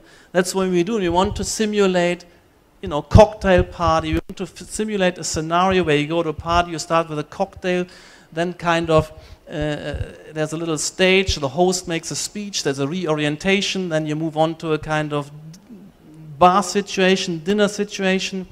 After dinner, kind of informal sit down with intimate communication. There's a whole differentiated unfolding of nuanced communication scenarios, and it's been a good event if you had met lots of new people. Some of you were able to get into deeper conversation, and then you had a kind of some very kind of intense conversations in a corner, and so you need to have corners. So the point here is how to work with this, and again we're using different tools to start to look at flocking, look at how attraction points in space, entry points make a difference. And the problem here is to actually evolve a satisfying, intense, enriching communication scenario by using just the space to order and program the actors by giving them behavioral clues. And I think we all can learn, and we move into a new environment. We know that we can be given, rules, we can be given dispositions. When we enter a space where we open a door, we kind of calm down, we quiet down, we know how to behave. And we started to introduce kind of architectural actors into the mix. And this is again more like fluid, this is old stuff, so you can work on different levels of abstraction. And just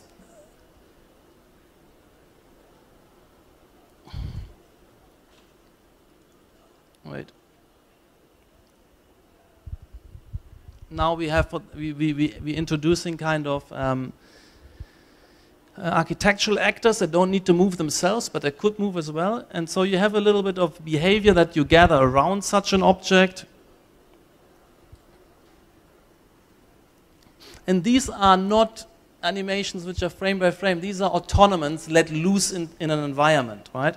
So, and you're trying to first of all, get a handle on different dispositions, how the people react to each other and relative to an object, to an architectural attractor.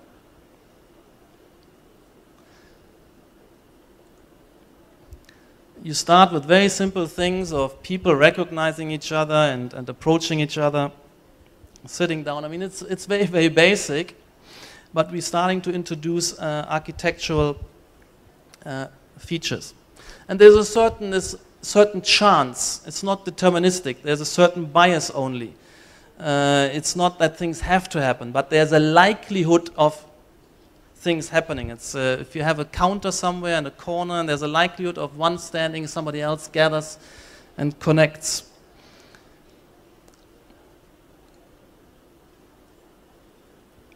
And this gets more interesting. So here we're saying you can inscribe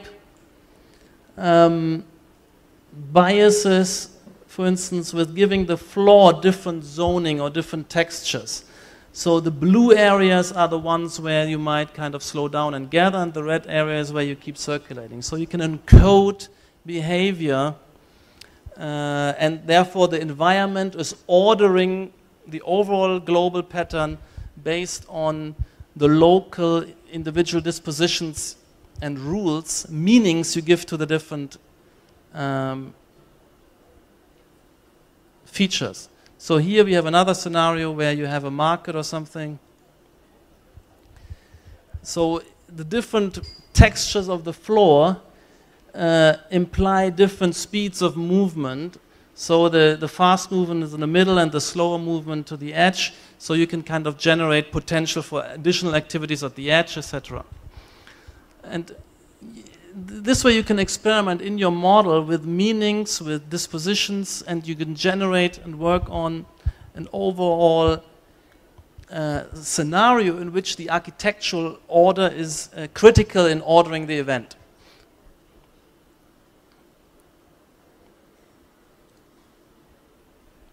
And again, if you observe it, you can see what's going on, how the different zones solicit different behavioral dispositions and better. So the actor changes his behavior as he crosses thresholds.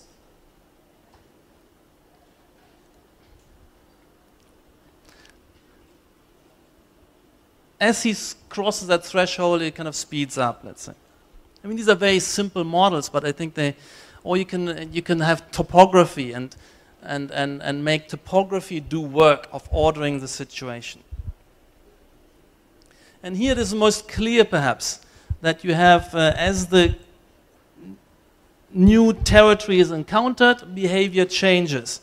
And the interesting thing is here that the territories themselves can be shifting and moving and adapting. So you could have a dialectic between different territories and listening different behaviors, but also you can shift the territories around either by kinetics, by opening and closing divisions, or by simply that perceptual reconfiguration I was talking about earlier. So here you have the kind of the very powerful paradigm of how the environment, and maybe even a dynamically learning and adapting environment, is structuring behavior.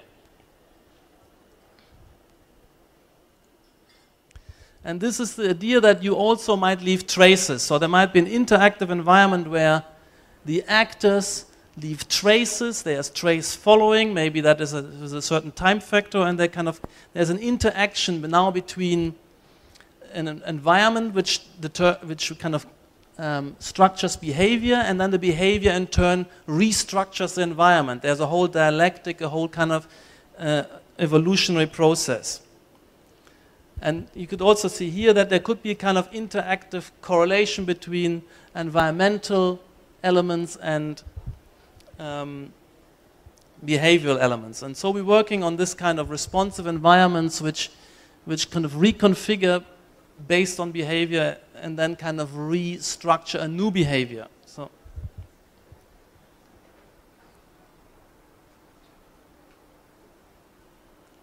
we've done that kind of many years ago with these simple models where we're trying to anticipate how an object could be reconfiguring and changing the kind of social diagram as it kind of interacts with users. But at that time, we kind of thought through the behavior and made the kind of frame-by-frame sketch, whereas today we actually working with autonomous agents, where we have to observe what they do. They do to some extent what they want according to particular biases. So here they just orient by the wall, or here it's very primitive stuff, of course, still, but here the wall flattens down and becomes a kind of place to sit down. So from now on, I'm saying I want to develop my architecture always in that interaction, in that kind of sense where I'm conscious and aware of the fact that what I'm really trying to do when I lay out these spaces, when I articulate these spaces, I want to give clues, I want to give behavioral clues, I want to think of actors socialized to read the environment, to individually behave, but then creating a collective outcome. And I can do that now in ways which are more nuanced as well. There's different ways of walking. I might be strolling in a different way in a public space from a kind of more intimate space. When I move onto the carpet, I'm kind of slowing down, and so on. yeah, so that's the project in terms of bringing kind of the societal function of architecture, pushing that, understanding that, and upgrading that technologically, and making a new project on a new level of sophistication. So thanks for your attention, and I'm also available for dialogue and questions now. Thanks.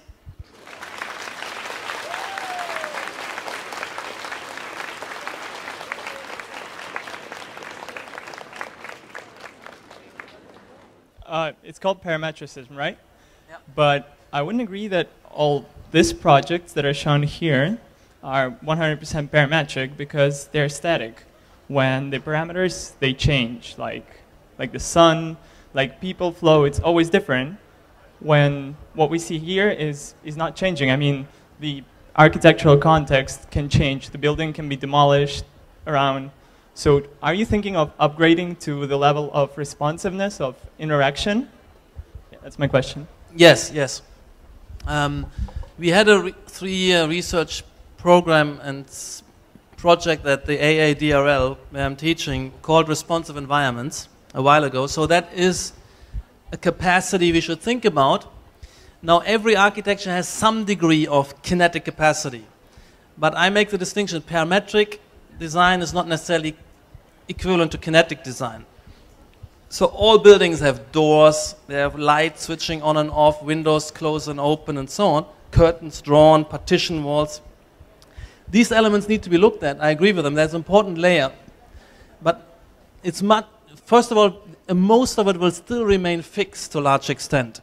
The road network, the urban morphology, the main structure of the building. So we can't escape from the fixity, and parametric is not equal kinetic. I'm interested in the kinetic layer. It's the final layer, and I think it should be part of that semiotic system and part of an interaction and a dynamic part of the architecture. But these buildings, although they're not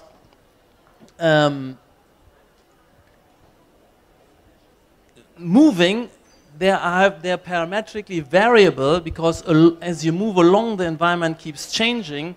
In the station, as you move from one station to another, it all looks different and is readapted to the conditions of the environment. So in this sense, it's parametric, even if it's fixed. And most of what we will do will be fixed. And we need to understand the power of how it creates a complex order and differentiated order, and kind of an order where I can also understand how it responds and resonates with elements around it. So usually if you put a new building in there, it should kind of resonate and tell you what's beyond its ambit as well. That's the parametric. But the kinetic is important, but not something to focus on only, for sure. You are talking about confrontation between minimalism, between parametricism and modernism. Yeah. Also against minimalism, you're quite right. And I'm not sure that modernism is dead. It's not true. But well, I mean, of course, you have some people who are still working in this way. Right? You have somebody like minimalism, like Chipperfield, for instance. He is still working like a modernist. That means he is happy to have worked with rigid stereotypical figures, to have endless repetition. He doesn't want to differentiate. He doesn't want to be sensitive to context conditions. Yes, you have people who do that, but I'm saying we have a more sophisticated, a more nuanced and high-performance way of handling urban sites, and therefore I think modernism intellectually is dead. Of course, there's still some, there's still people who might be not up to the level of their own discipline, as it were. They haven't understood fully where the discipline has gone and evolved to. and therefore they're not participating. But intellectually, I would argue modernism is dead. Hi. Thank you for the great presentation. In terms of production costs and building time, what can you say about that approach in comparison to more traditional? You mean construction time? Yes, I mean construction time and construction costs. Costs, yeah, yes. Okay. I think there is, of course, at the moment, it still takes somewhat longer to design, first of all, because you're trying to be more intricate, you're trying to be more sensitive to conditions, you're trying to be more nuanced. So there's more intelligence in the project. It takes longer to kind of think that through. Now, in terms of, and the same is, there's more complexity later on to fabricate the parts, more difficulty in construction. But I think the difference is kind of decreasing with every year. Because for us, it takes more time, more on the thinking and time, not more drawing time. Because if we have a parametric model, we produce all the drawings off the model, and if the floor is 50 times the same or it's 50 times different, it doesn't change our capacity. If we lay out the panels of our project, it's all a script, picking them off the model and laying them out and folding them. It's all out. So it doesn't take longer for us in that level. And if you work with sophisticated construction companies who work with robotic fabrication, and they also have 3D capacity, and it is also, of course, it is kind of becoming a diminishing difference.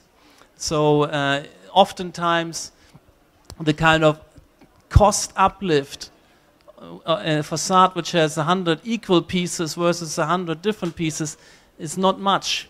And I think in a few years' time, when all industrial construction companies are fully invested in these new technologies, there will be virtually no difference. And in fact, the costs could come down, because if you, like for instance in our Wolfsburg space frame, usual engineering with the manufacturing constraint would make all members of the space frame the same. That means they would look at a critical piece, dimension that, and then repeat that piece across the thickness of the beam, across the whole thing. So the thing will be much more heavy and more material consuming. And in this way, because we can be more nuanced, adaptive to individual conditions, the same with brise-soleil and louvers, we only make them to the extent that they're needed, and then they fade off. Whereas in a modernist sensibility, you most probably would do the louvers everywhere. So in the end, it could be even cheaper. Not at the moment yet, but soon. Good evening. How do you see the future of parametrism? The future of what? Of parametrism. Well, I think that there's a global movement. I see kind of schools of architecture around the world. I see a lot of interest in China, in Beijing and Shanghai and in Hong Kong, people working, and a lot of projects already, not only our project, but other younger architects' projects working in this way in China. So China is a great pole of pushing this work. And I think that the economic crisis of the last few years has slowed down a little bit the progress. And I think once we're coming out of the crisis, it will be accelerating again. A lot of people thought that this kind of complex work, we can no longer afford it, we should go back to simplicity and so on because of the economic crisis. That has, I think, slowed down a little bit, but I think we have to think of the longer term development of the civilization, and I believe that this work will become the global state-of-the-art best practice. You would demand from any architect to be able to use this level of intelligence and adaptive capacity and differentiating capacity. You wouldn't want to have somebody just make a crude box or an endlessly repetitive urban field.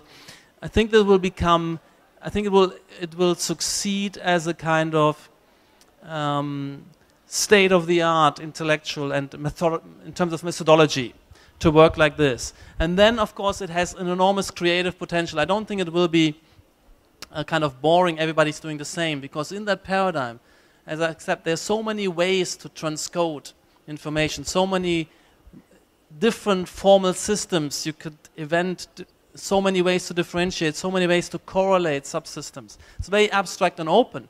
So I believe that there will be a series of subsidiary styles and movements within that, and very original careers within that. Because the very original field, very new, in which has a lot openness for further invention. Whereas in minimalism, it's been, you know, there's the stone has been turned so many times. I don't think you could make anything particular original there. And anything, it's a wrong historical trajectory. So I see a great kind of proliferation of original architects, of movements, of subsidiary styles. Like modernism had a number of subsidiary styles. It started with a white modernism, then became kind of brutalism, interest in materiality. It became metabolism, high-tech, quite different, but they're all modernists. They all work in terms of separation, specialization, and repetition. All of these sub-styles. And I think that parametricism has a much more rich future than modernism.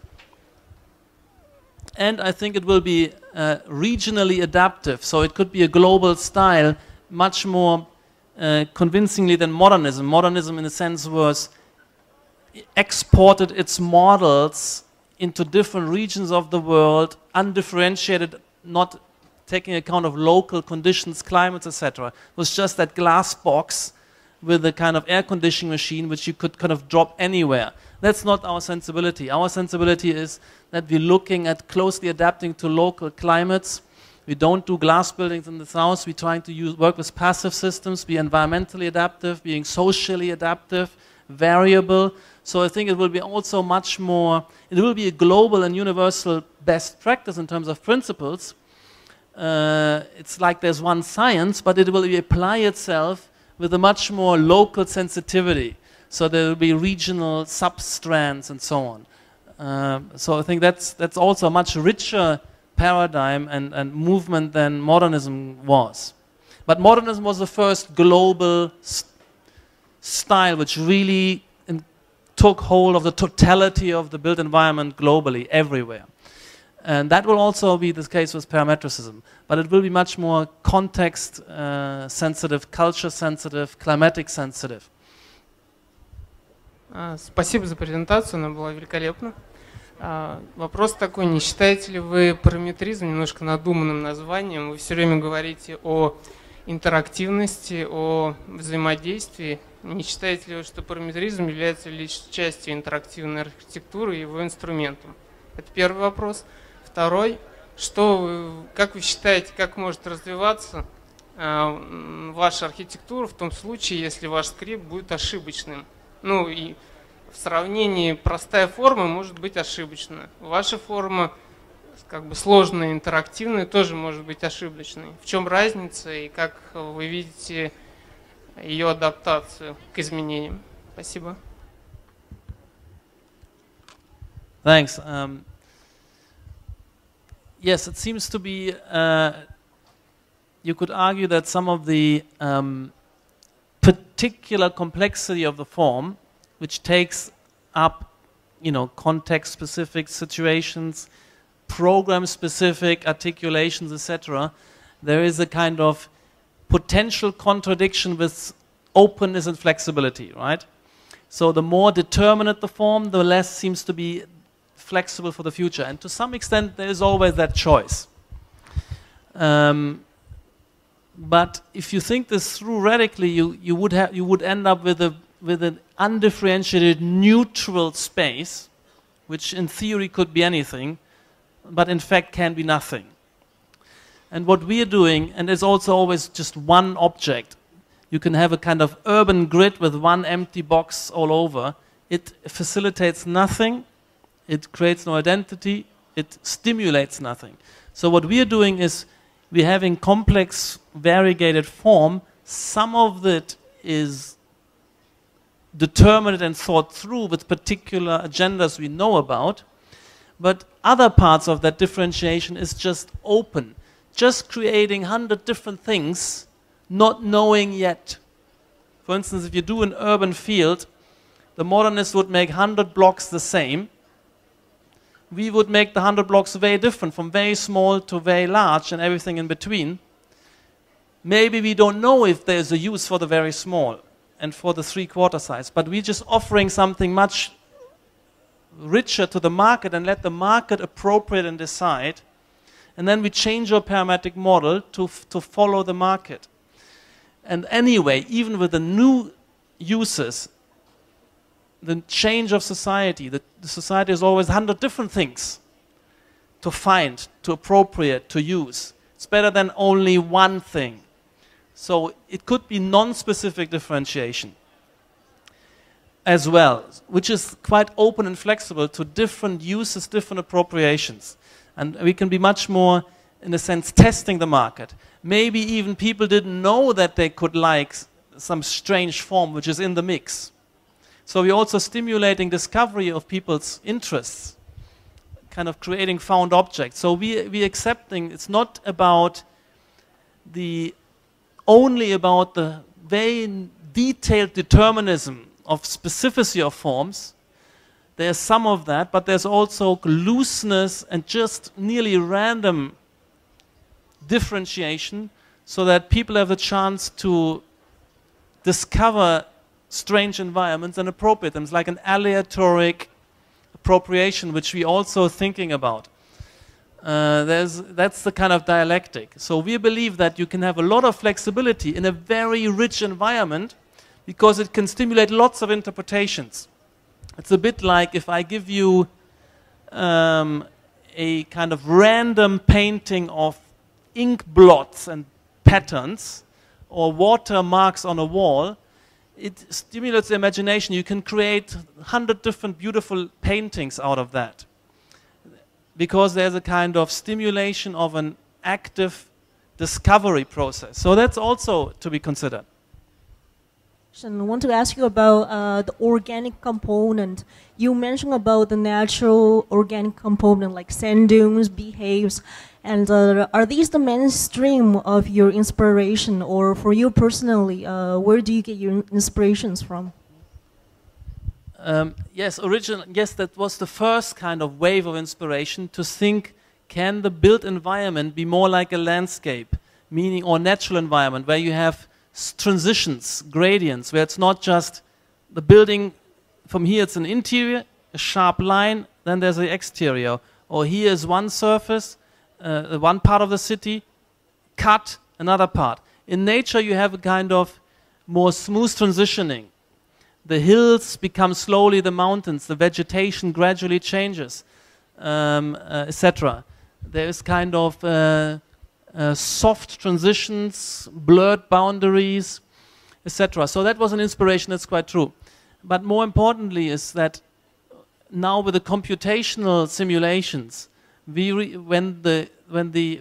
you realize that these natural environments, they are the result of a complex, dynamic, rule-based interaction of matter and elements, particles, like the river eroding through a landscape, the way it erodes the stone, the way it flows in the lowest parts, etc. So there's a lawful process, laws of nature, which produce something which later on, when you look at it, you register its orderedness. It has laws inscribed in it. And this became a kind of paradigm, a general paradigm.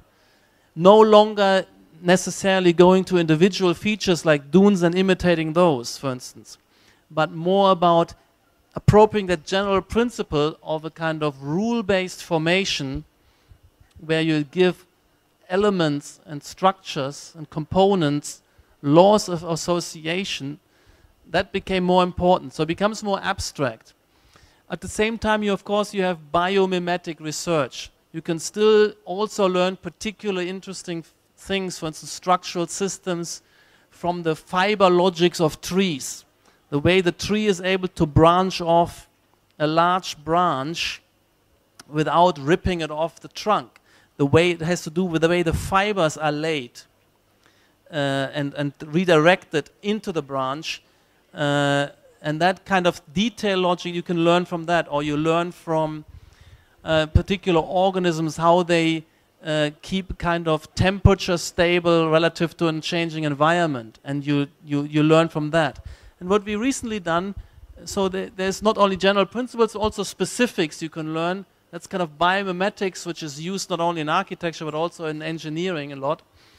And we also looked now at, interestingly, we researching not only organisms but early vernacular traditional architectures, where they had not so much a capacity to kind of bulldoze the land, where they didn't have air conditioning, for instance, where they had to adapt more passively through natural environments, and they're quite intelligent because of centuries of trial and error, developed an interesting, intelligent local building logics, environmentally, materially, and so on.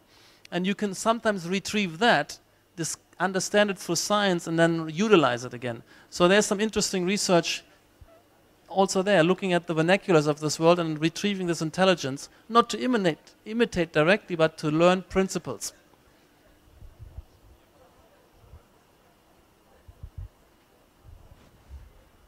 Good evening. Oh, I'm sorry.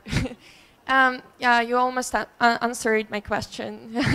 But okay, continuing the theme you're talking about, that first, this old style is based on using a new tool, then it's aesthetic, and still I can't understand the philosophy of functioning.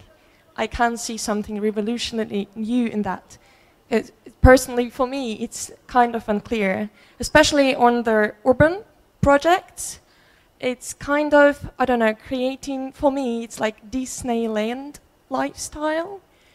You know, this is how I see. I mean, you're articulate and searching for inspiration, and how you articulate the space, designed it. It's more about using the tool and aesthetics, and communication and so on and so on. But then, I mean, living in the, for example, all these urban patterns you showed, I mean, functioning, when everything is collaborating, going from one space to another. And isn't it unnatural in that way? I mean, repeating naturally patterns, but that's actually just, I mean, I don't know how to ask. It's like unnaturally way of living. I mean, people are used to be separated as well, and communicate, be together in one moment. Yeah. Okay. Well, I'm quite excited about the fact that it looks so other, so different, and I think that it's a question of sensibility. I mean, I advocate a sensibility where we should be curious about what humanity and human civilization could become in the next stages, not thinking about there's something particularly natural about a particular way of life. I think what you find natural is maybe something which only existed for 50, 60 years, and it became normal, but it's not natural to the human race. I mean, the human race biologically is an ape. So, and how artificial have we become, not only in the future, but already, where we're living with mobile phones and internet and clothes and flying across continents and being on watching television and channel hopping, and so we living with all these prostheses and systems. It's already so super artificial to what we are biologically, namely a kind of flock of apes ultimately. I'm curious to what else can we become, and I don't think, of course there are some ultimate biological and psychological constraints, but I'm more fascinated to look at the diversity of lifestyles which have existed if you look at anthropology, they're also in terms of human relations, social relations, the kind of monogamic nuclear family, starting that at the age of 30 and so on, and getting through 2 divorces, whatever. That seems normal and natural now, but there's been so other patterns throughout history, where there was even a period where you had group marriage and you didn't even know who the father of your child was, for instance. Some kind of utopia, no story. So I'm inviting you to think of, look at how radically different humans have existed and lived in history and in different continents, and how radically we've evolved and how artificial all of this is, including, let me find this image, I mean,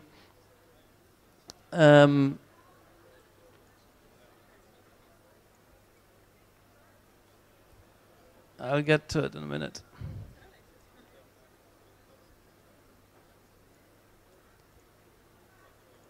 How natural is that? 100%. Isn't it? It's totally artificial. And I'm curious how we as designers can be kind of creative to create the next level of artificiality in the next 50 years. Yeah, but then you're talking about changing mentality and like other way around. I think our mentalities are radically changing. Yeah, now I see your point, but I understand that I'm totally disagree from the beginning about talking about human beings. So I have a second question. It's in a way funny. I'm just wondering how your own home looks like. Is it endless? If it's endless, I'm convinced totally. I hope I could afford my own work, to be honest. So that's the problem. But yeah, I would love to live in this kind of stuff we're designing. I would absolutely adore it. And because you could have a great social life, you could have throw great parties. That's what I would like to do. But I'm living in a kind of scruffy loft in Shoreditch. But I still want to be in the middle of a urban center. And yeah. Okay. Thank you. Thank you. Could you tell how many architects works in that style in the world and particularly in Russia? Say it again. I didn't catch it. Могли бы вы сказать, сколько архитекторов работают в этом стиле в мире и в частности в России?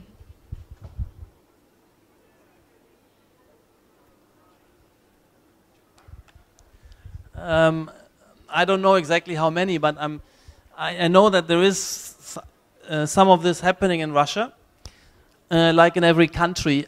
I haven't been here recently, so I would be curious to go a bit around.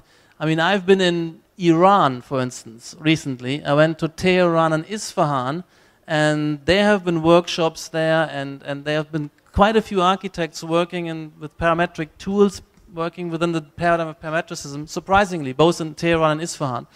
And I'm working on a big exhibition at the moment, which will take place in London at the end of 2014, which is parametricism, the new international style, also including design and architecture. So I would actually like to know what there is in Russia. I'm sure there are some people, I've seen some stuff. I think it's happening everywhere. Like in places in Iran, curiously, of course, all over Asia, in the Middle East, in Egypt, in all European countries. Somehow not at Strelka, it seems. I don't know. Maybe that needs to change as well. I have a question. Was you ever think about building theater? Building theater, which would provide a new way of performance, because the architecture you present is sort of about movement, and I know that there were attempts in the beginning of the last century of like Kiesler and something else like movement theater, endless theater, and I think that this architecture would be I don't know sort of where audience would have a chance to move and performers will have a chance to move as well, and also So it will be a scenario of movement between audience environment and performance environment.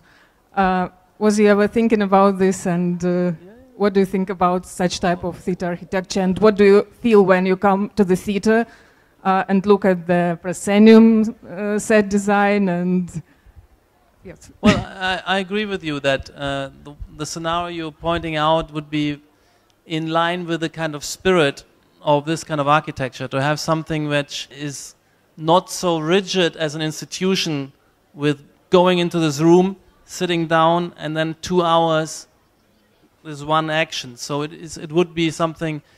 It's still happening, of course, and usually if you go now to a theater, you expect a bit more. You have an intermission, you have formal communication in the intermission, and afterwards there's a kind of restaurant like connected to that and so on. So there is a little bit more going on at your evening out to the theater.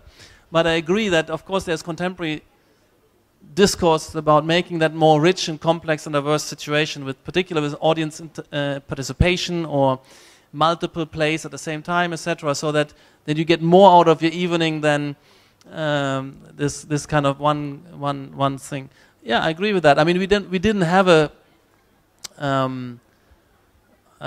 theater at the moment, and we've done an opera, and to some extent it's a shame that yes, we would like to have an institution or a client who is very dynamic and forward-looking and experimental also on the program side, because that's where we push our clients to as well. So I like your idea. Thanks. Добрый вечер. Извините, я буду говорить по-русски. Я слишком волнуюсь для того, чтобы говорить по-английски.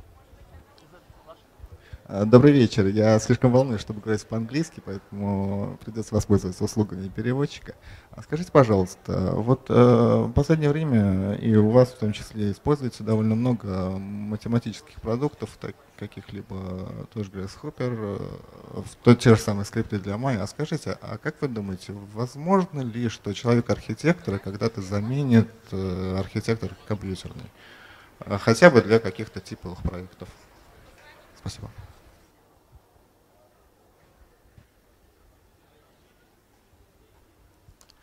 I think the way this will work in the future, I mean, now it's new, there's nobody, it's the burden on the young architects and architectural students to learn these new tools, develop new skills, learn to script, and it's also a new way of thinking in terms of differentiation, correlation, associative logic, thinking in terms of agents and agent-based configurations.